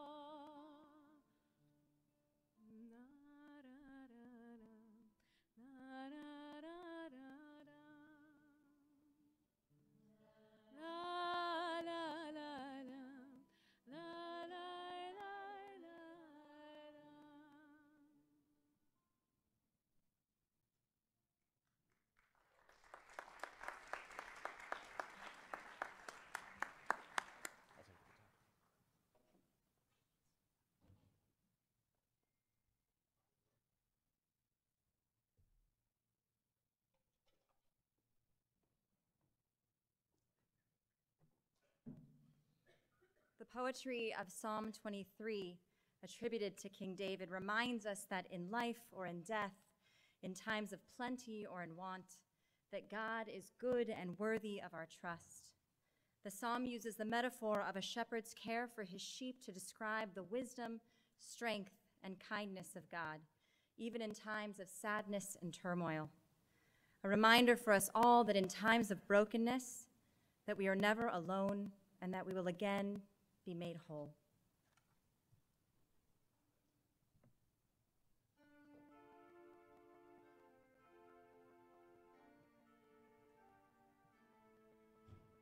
Adonai roi lo exar ilote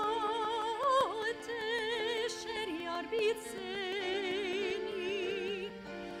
al menuchot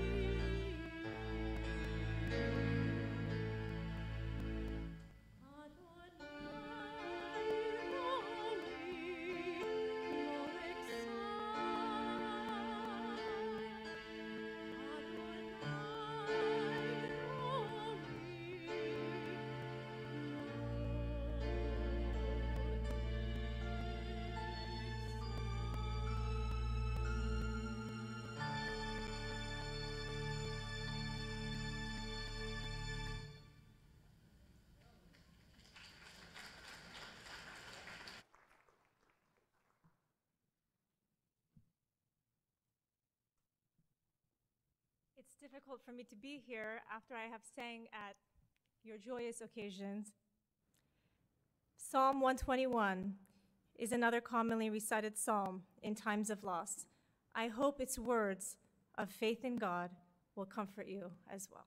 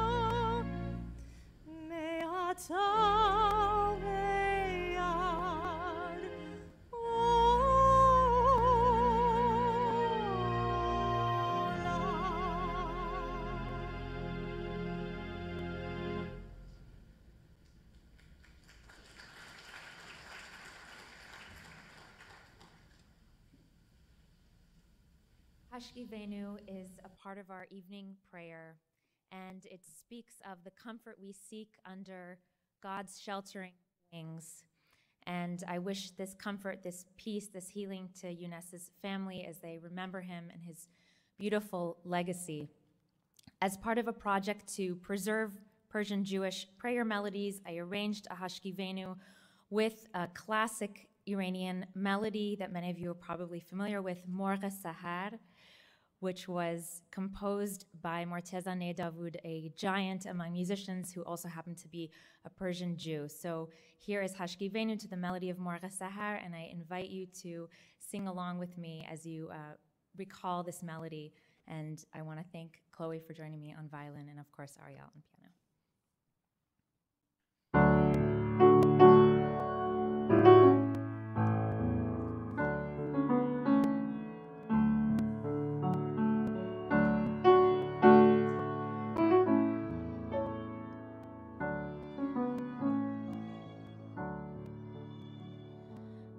Hashkivenu Adonai Eloheinu leshalom v'ha'amidenu malkeinu v'ha'amidenu lechaim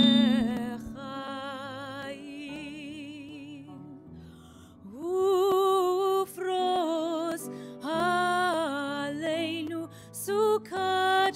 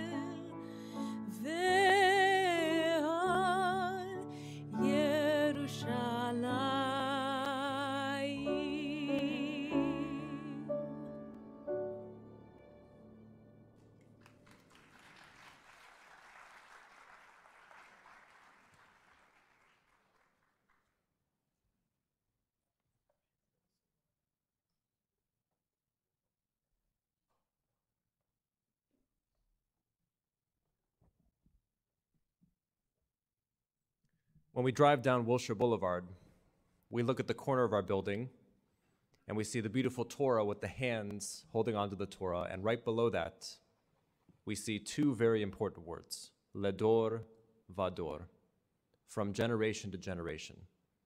Words that are prayed every day, 3 times a day. And also, not just a prayer, but a declaration, saying that from generation to generation, we will be one community. We are connected to those who came before us, and thanks to people like Younes, we are connected to those who will come after us, knowing that our tradition will live on forever and ever. Ledor vador.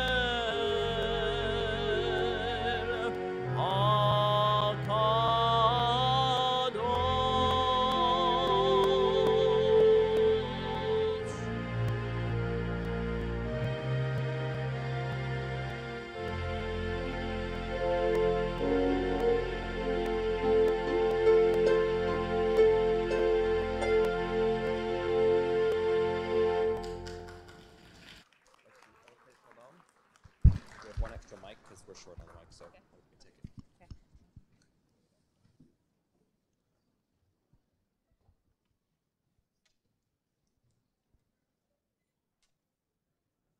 And we'll conclude our brief musical program with gratitude for being able to celebrate a life well lived and to pray for peace. Peace among us, among our family, our community, and God willing, the world as well. Oseh Shalom.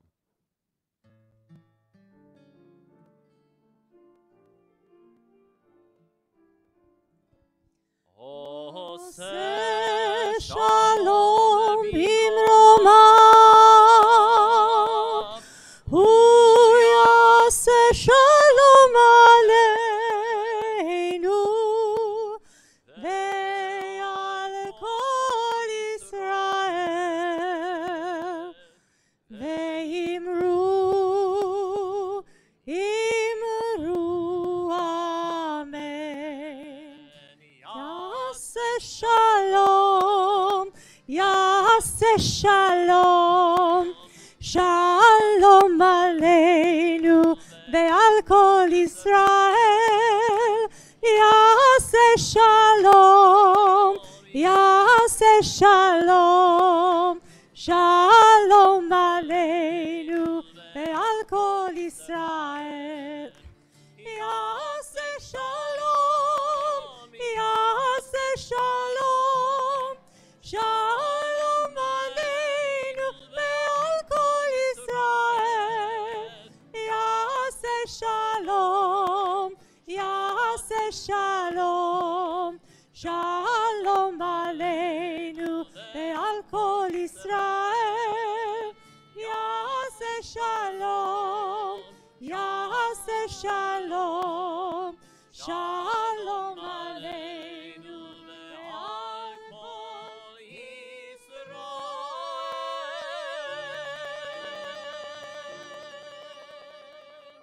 Amen.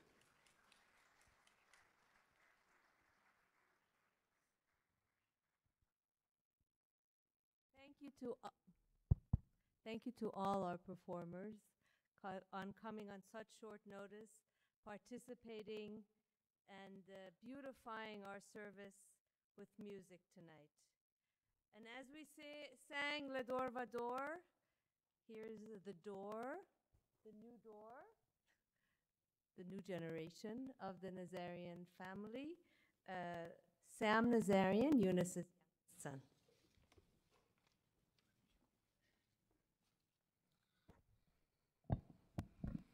With his keen eye of commerce and his unparalleled work ethic, Younes built a business empire in his native Iran and subsequently his adopted home in the United States. For all of his professional success, Younes was defined by his dedication to his family, improving the lives of others, and love for Haaretz Yisrael. The world benefited greatly from Younes' generosity and the contributions of the Younes Nazarian Family Foundation. And it will be felt in Israel, Southern California, and the Jewish communities far and wide for generations to come.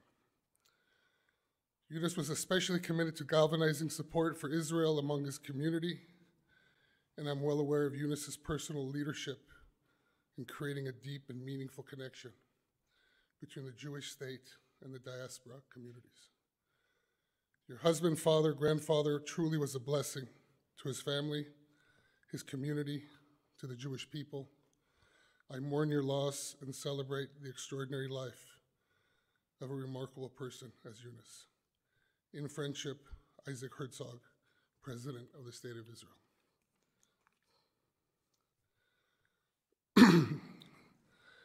A successful man, author unknown.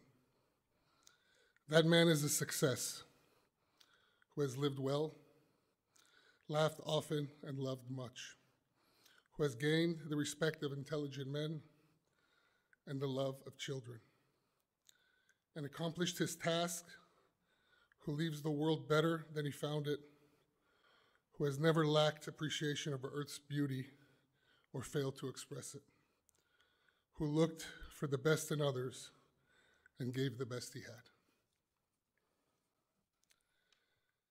As some of you may know, my father passed away on the morning of Friday, March 18th.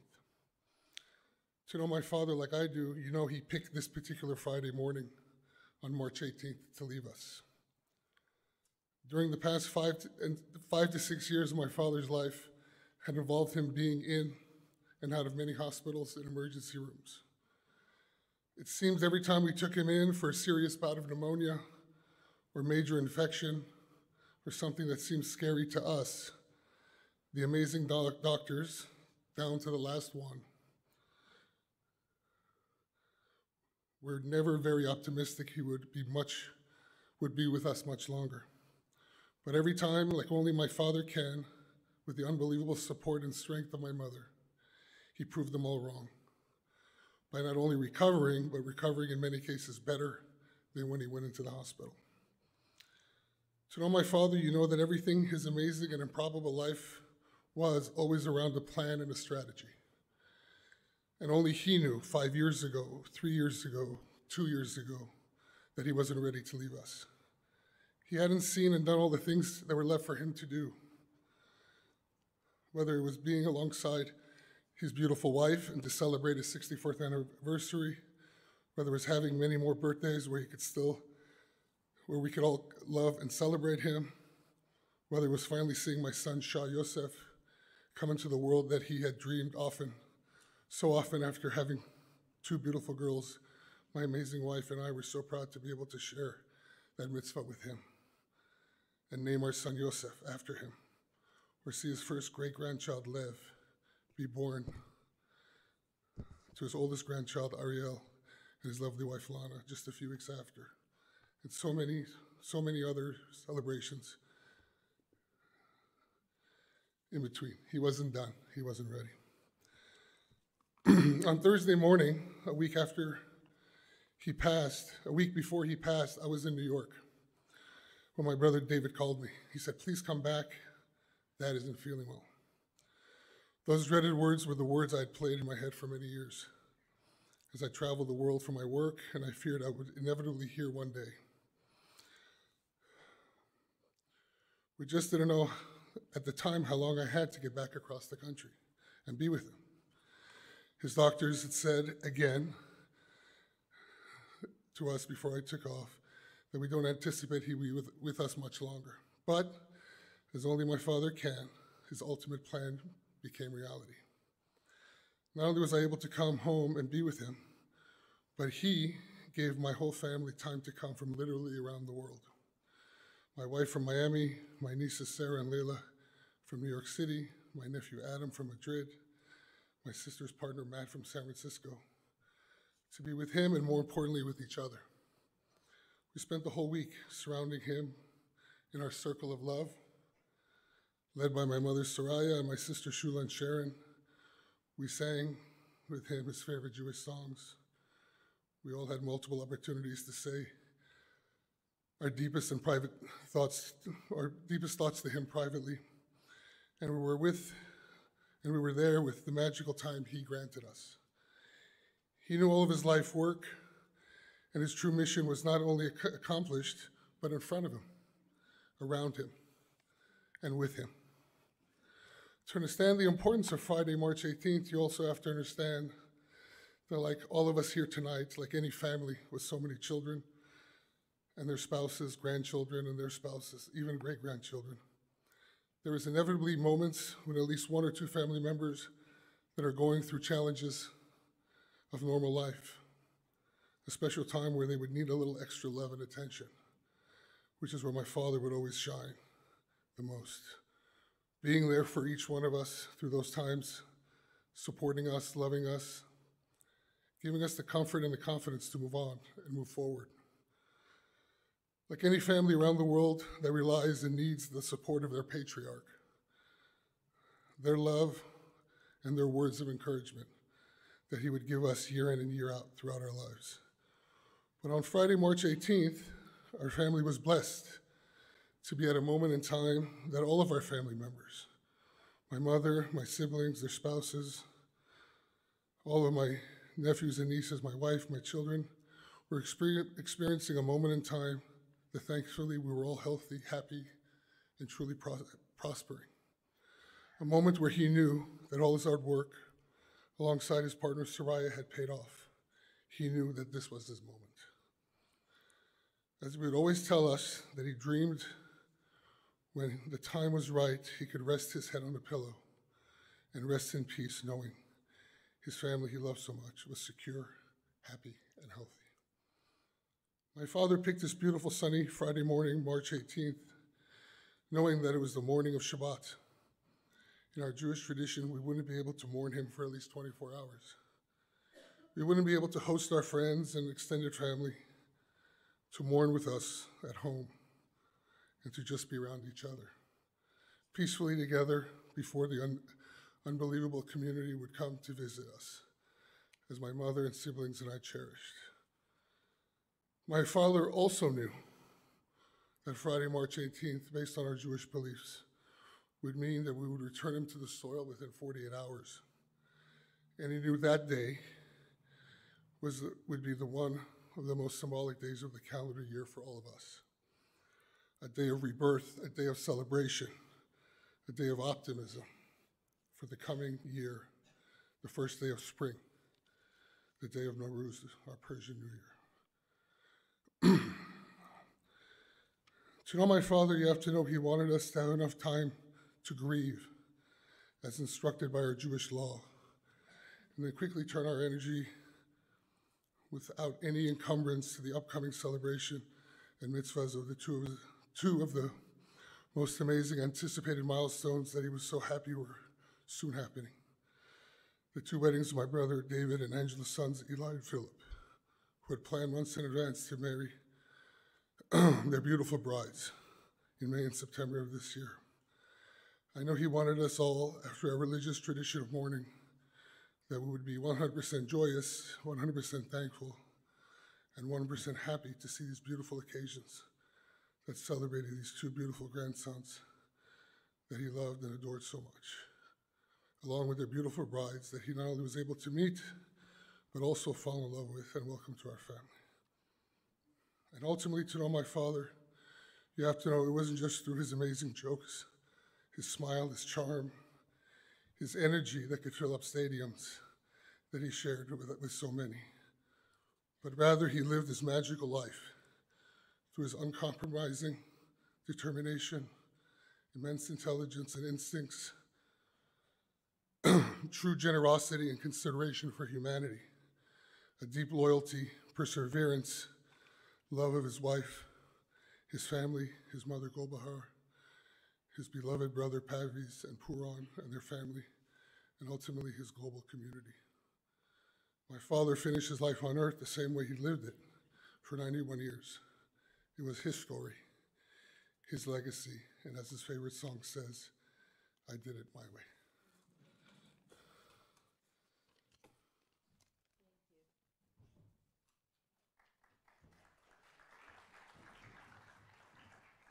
If we could please dim the lights we would like to show a video tribute sent by Shaul Mofaz, a former Minister of Defense of the State of Israel. Mr. Mofaz has been a very close personal friend of Younes and Soraya Nazarian for over 30 years. Please watch the screen. Dear Soraya and the Nazarian family, I have known Younes close to 25 years. My first trip overseas as the IDF Chief of Staff was to Los Angeles and hosted by Younes and Soraya. I have become to know a real Zionist who took part in the War of Independence and has empowered the State of Israel ever since. All these years, I had the pleasure of knowing Younes. He was a true leader with big heart, smart and creative, serious but at the same time funny, telling jokes and keeping high spirit always. Younes was a wonderful, warm family man who loved Soraya and was proud of his children and grandchildren. The soldiers and the commanders of the IDF were very close to his heart, and he was always there for them. He cared for the soldiers and stood proud. One of Passover nights, Soraya and Younes joined me and my family for the Seder at the Lebanese border. He wanted to be close to the soldiers. My dearest friend Younes, your life were in Los Angeles, yet your heart has always been with Israel. This is a great loss to all of us, and for me personally, I have lost a true friend. Today, I would like to salute you, my dearest friend.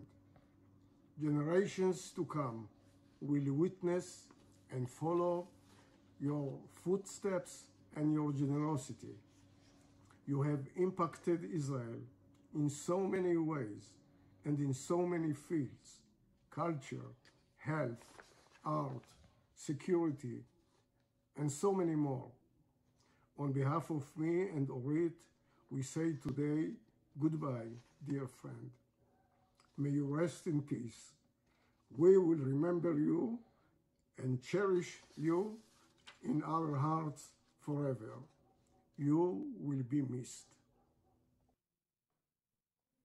Thank you. One of my fondest memories is the trip my mother-in-law and I took with the Nazarian family back in 2002 when we joined them for the dedication of the high school at the Jerusalem Academy of Music and Dance. As was said many times this week, Younes and Soraya are not philanthropists who merely write checks. They become intimately involved in the causes they support. Similarly, with this project, Younes served for many years as the Academy's chair of the board of directors. The incredibly talented young musicians of the Academy always had a very special place in Younes's heart, and he referred to them as my flowers, for the beauty they brought into the world.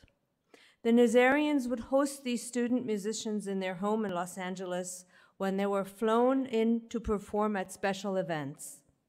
These students became their family. Here now, please welcome Michael Kinghofer, President of the Jerusalem Academy of Music and Dance.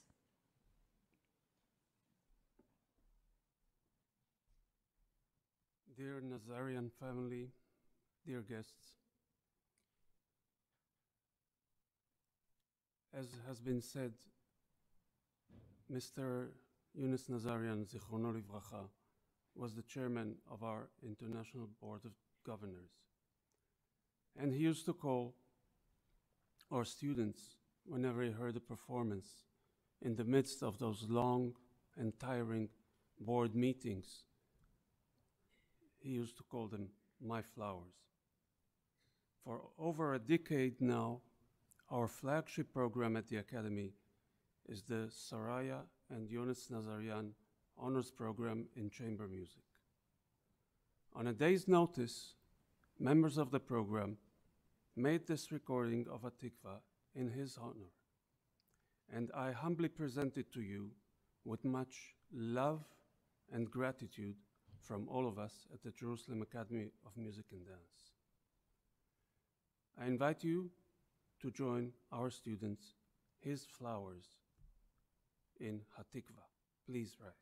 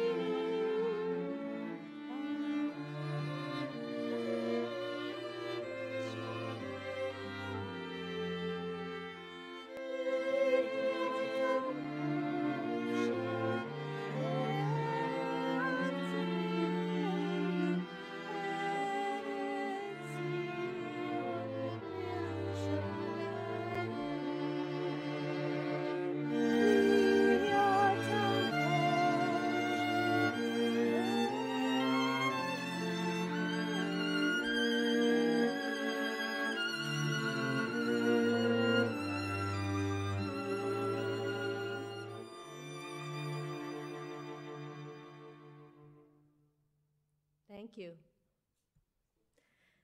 This concludes our celebration of the life of our dear Younes Nazarian.